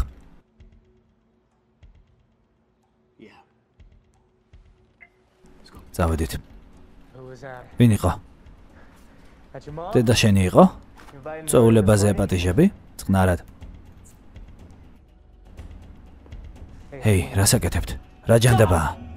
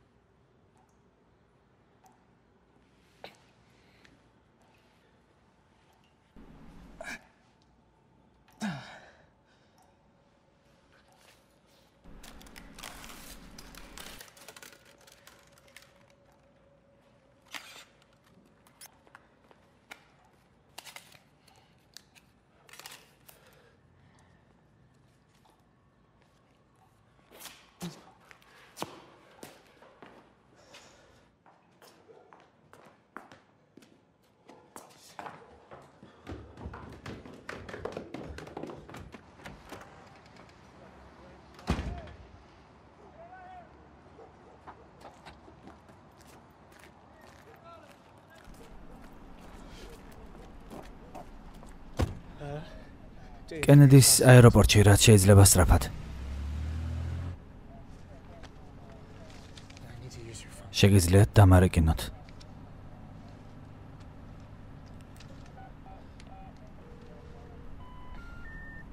ნომერი, რომელიც თქვენ აკრიფეთ, რეგისტრირებული არ არის. კირას და ზედის ტელეფონები გამორთული იყო. ეს როგორ მოხდა? ეს ყველაფერი ვინ დაგეგმა? ვინ მომიტაცა? ზედის ხალხმა? არ ვიცოდი, ისიც არ ვიცოდი რა უნდა მექნა. უნდა წავსულიყავი და კირა მომეძებნა იმ ადგილას, სადაც მან მითხრა, რომ ვერავინ მიგვაგნებდა.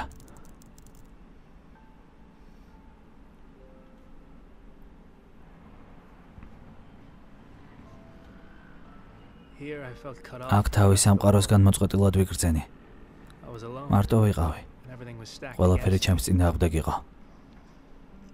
მე და კირა შევთანხმდით, რომ თუ რამე მოხდებოდა ოპერაციიდან 2 დღის შემდეგ შუადღისას განთიადის კოშკთან შევხვდებოდით. უნდა მომეცადა. ამ მომენტში ჩემი მშობლები გამახსენდა. სულ დამავიწყდნენ.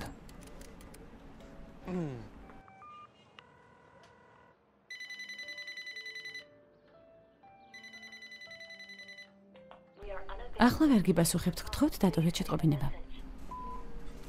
დედა, მამა, მე ვარ ალექსი. ბოდიში რომ არ დაგირეკეთ. ბოდიში რომ დავიკარგე. რამდენიმე დღეში ჩამოვალ, გპირდებით. მენატრებით. ნახვამდის. ალექს.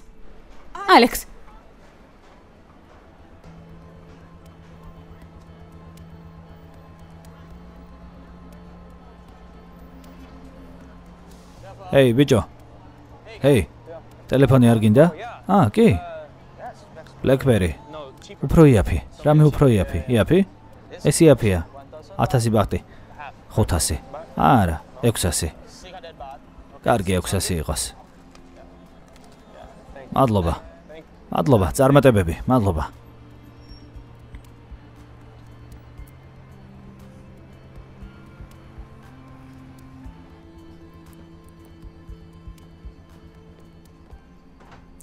ნომერი 1 კაცზე თუ შეიძლება. თქვენი პასპორტი თუ შეიძლება. დიახ. ინტერნეტი გააქვთ? ინტერნეტი არ მუშაობს. გასაღები? მადლობა.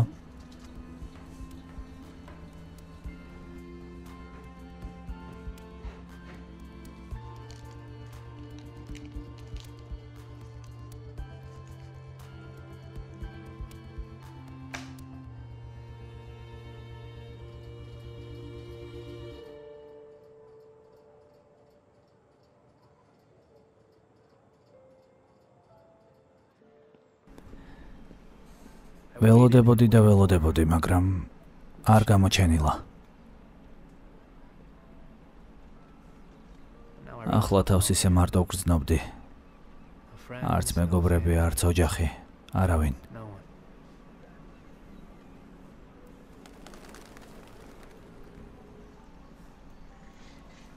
უკაცრავად, რომელი საათია? რომელი საათია? უკაცრავად? 12:15. მადლობა. 15.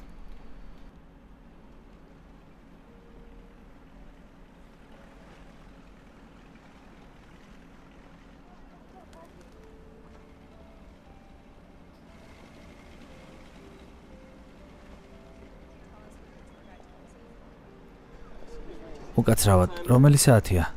3:10. მადლობა.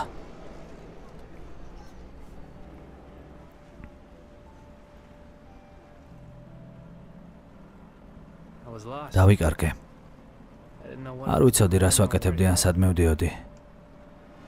და მოცელშიც უცნაური შეგრძნება მქონდა. რაღაც ვერ იყო სწორად.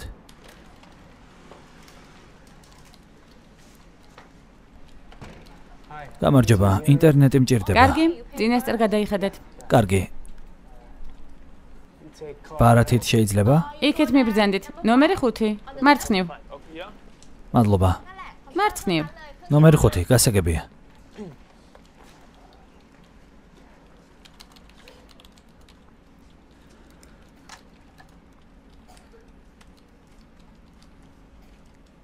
ფილმი გახმოვანებულია სპეციალურად სრულად კომისთვის. เฮ้ยทำไมเป็นเงี้ยอันนี้โทรจากร้านดีบัตรนะคะ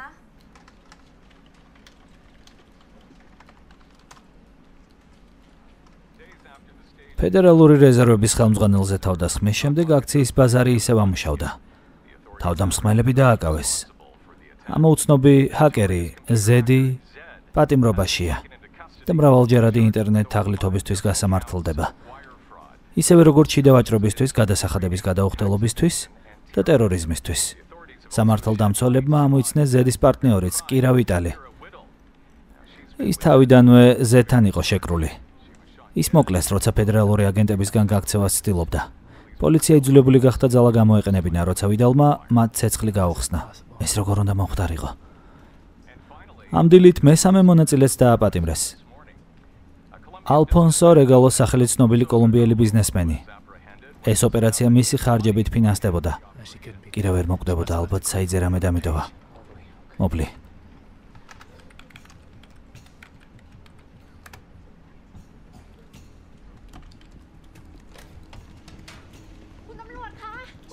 უკაცრავად. გამორთულია, ჩართეთ თუ შეიძლება. ჰეი. თქვენი პასპორტი. დიახ.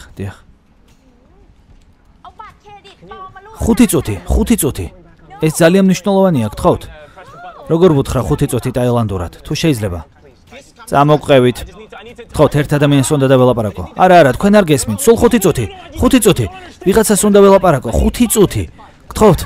არა, მისმინეთ. თქვენ არ გესმით. ინგლისური არ გესმით? 1 წუთით. მხოლოდ 5 წუთი მჭირდება.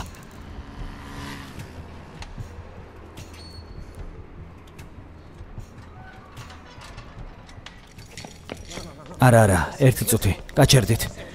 5 წუთი მჭირდებოდა. მხოლოდ 5 წუთი. ერთ ადამიანს უნდა ველაპარაკო, გთხოვთ? გთხოვთ, ინტერნეტთან მიმიშვით. გთხოვთ, გემუდარებით.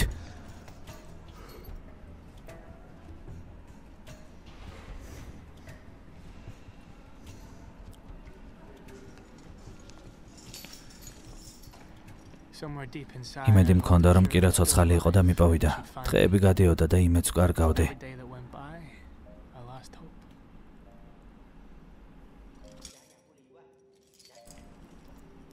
დიდი ხანია ამას გთხოვთ.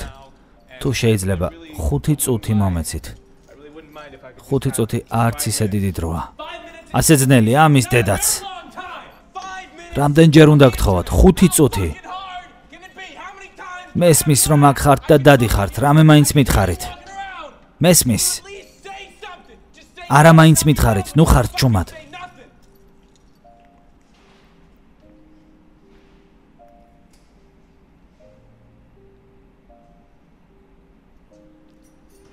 ჰეი,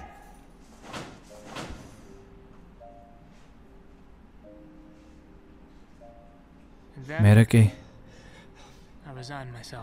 დავნებდი. შევეგუე იმ ფაქტს, რომ მარტო ვიყავი. ჩემი მშობლები, საი, დარკვები, კირა, ზედი, ყველაფერი ისე შორს იყო. მაშინ მინდოდა სამყარო უკეთესობისკენ შემეცვალა, მაგრამ ახლა ჩემი სამყარო მოკვდა. გადავწყვიტე სიცოცხლეზე უარი მეთქვა.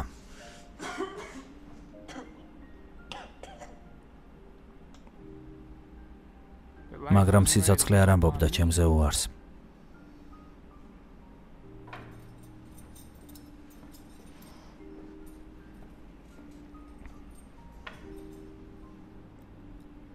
გადავწყვიტე წარსულით აღარ მეცხოვრა, მიუხედავად იმისა, რომ ცხოველივით გალიაში ვიყავი გამომწყდეული. ვცოცხლობდი.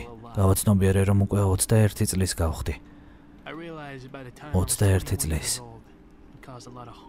ბევრ ხალხს მივაყენე ზიანი და ჩემთვის ძვირფასი ადამიანების სიკვდილიც ჩემი ბრალი იყო.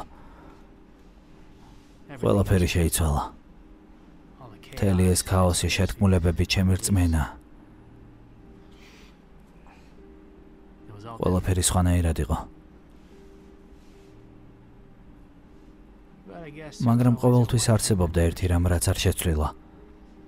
კლავდა იმაზე ფიქრი, რომ ის იჯდა და მელოდებოდა. მე კი არ გამოვჩნდი. მშობლები მენატრებოდნენ. მათი ნახვა ძალიან მინდოდა. მინდოდა ისე ჩავხუტებოდი, როგორც ადრე არასდროს ჩავხუტები ვარ. მინდოდა დამჯდარიყავი და მათთან მელაპარაკა. მინდოდა მათ გვერდით ყოფილიყავი, იმიტომ რომ მათ იცოდნენ ვინ ვიყავი. სხვა ადამიანად თავის მოჩვენებას შევეშვი. მინდოდა ისევ ჩემი თავი ყოფილიყავი.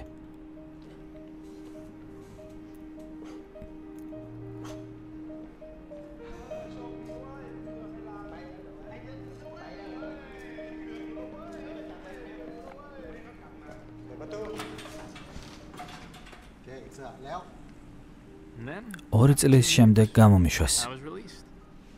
დაუჯერებელი იყო. ყალბის სახელით გამათავისუფლეს. მაგრამ მნიშვნელოვანი ის იყო, რომ ფურლონგ, თავისუფალი ხართ. თავისუფალი ვიყავი. და შინ წასასვლელად მზად ვიყავი.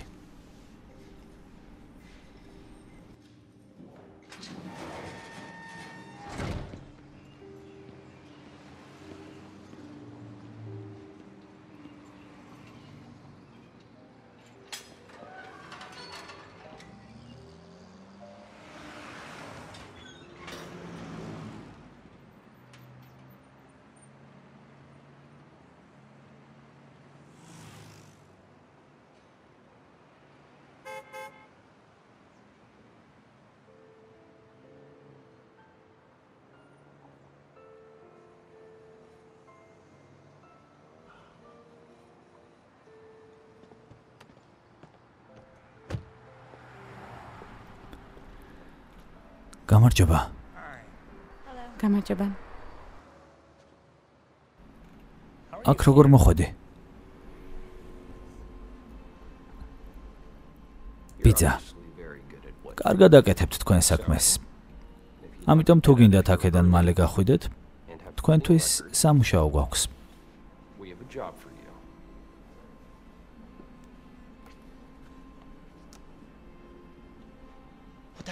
როგორ გამოგიშვეს? რა უთხარი?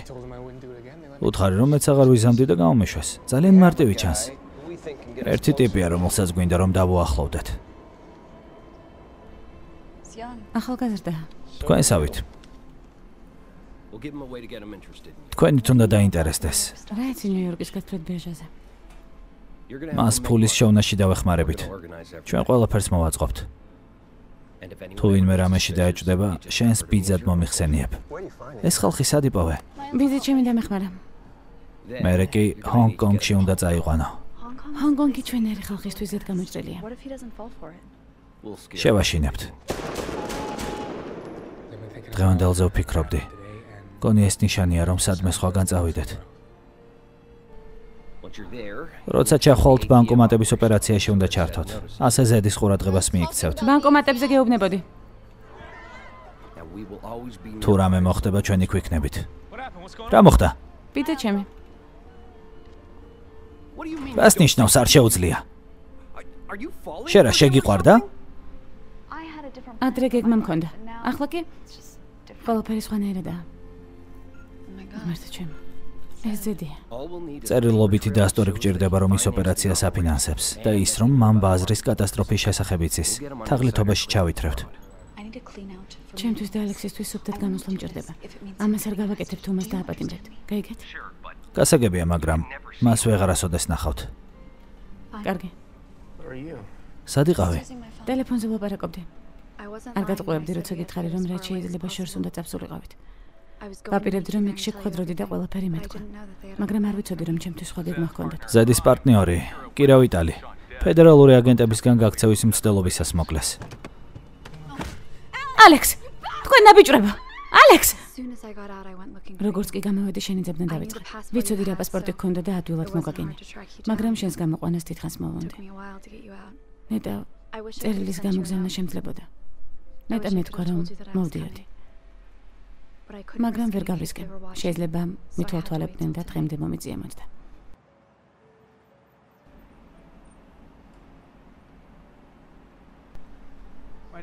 რატომ არ მითხარი? წადე. არ გიცდია, მატყუებდი. სინამდვილეში არასდროს მომიტყუები ხარ. უბრალოდ სრული სიმართლე არ გითხარი. აქ რა საკეთებ? სახლში წაგიყვანა? საზღვრის გადაკვეთა შეიძლება პრობლემა იყოს. არა, თუ შენს ნამდვილ პასპორტს გამოიყენებ.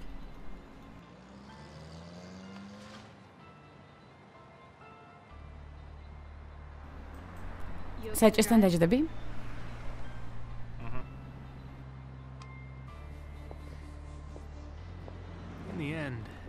ბოლოს შანსი მომეცა, რომ ყველაფერი თავიდან დამეწყო. პატიოსანი ცხოვრებით მეცხოვრა და პატიოსნად მემუშავა. და კი რაც. მიხაროდა, რომ ცოცხალი იყო.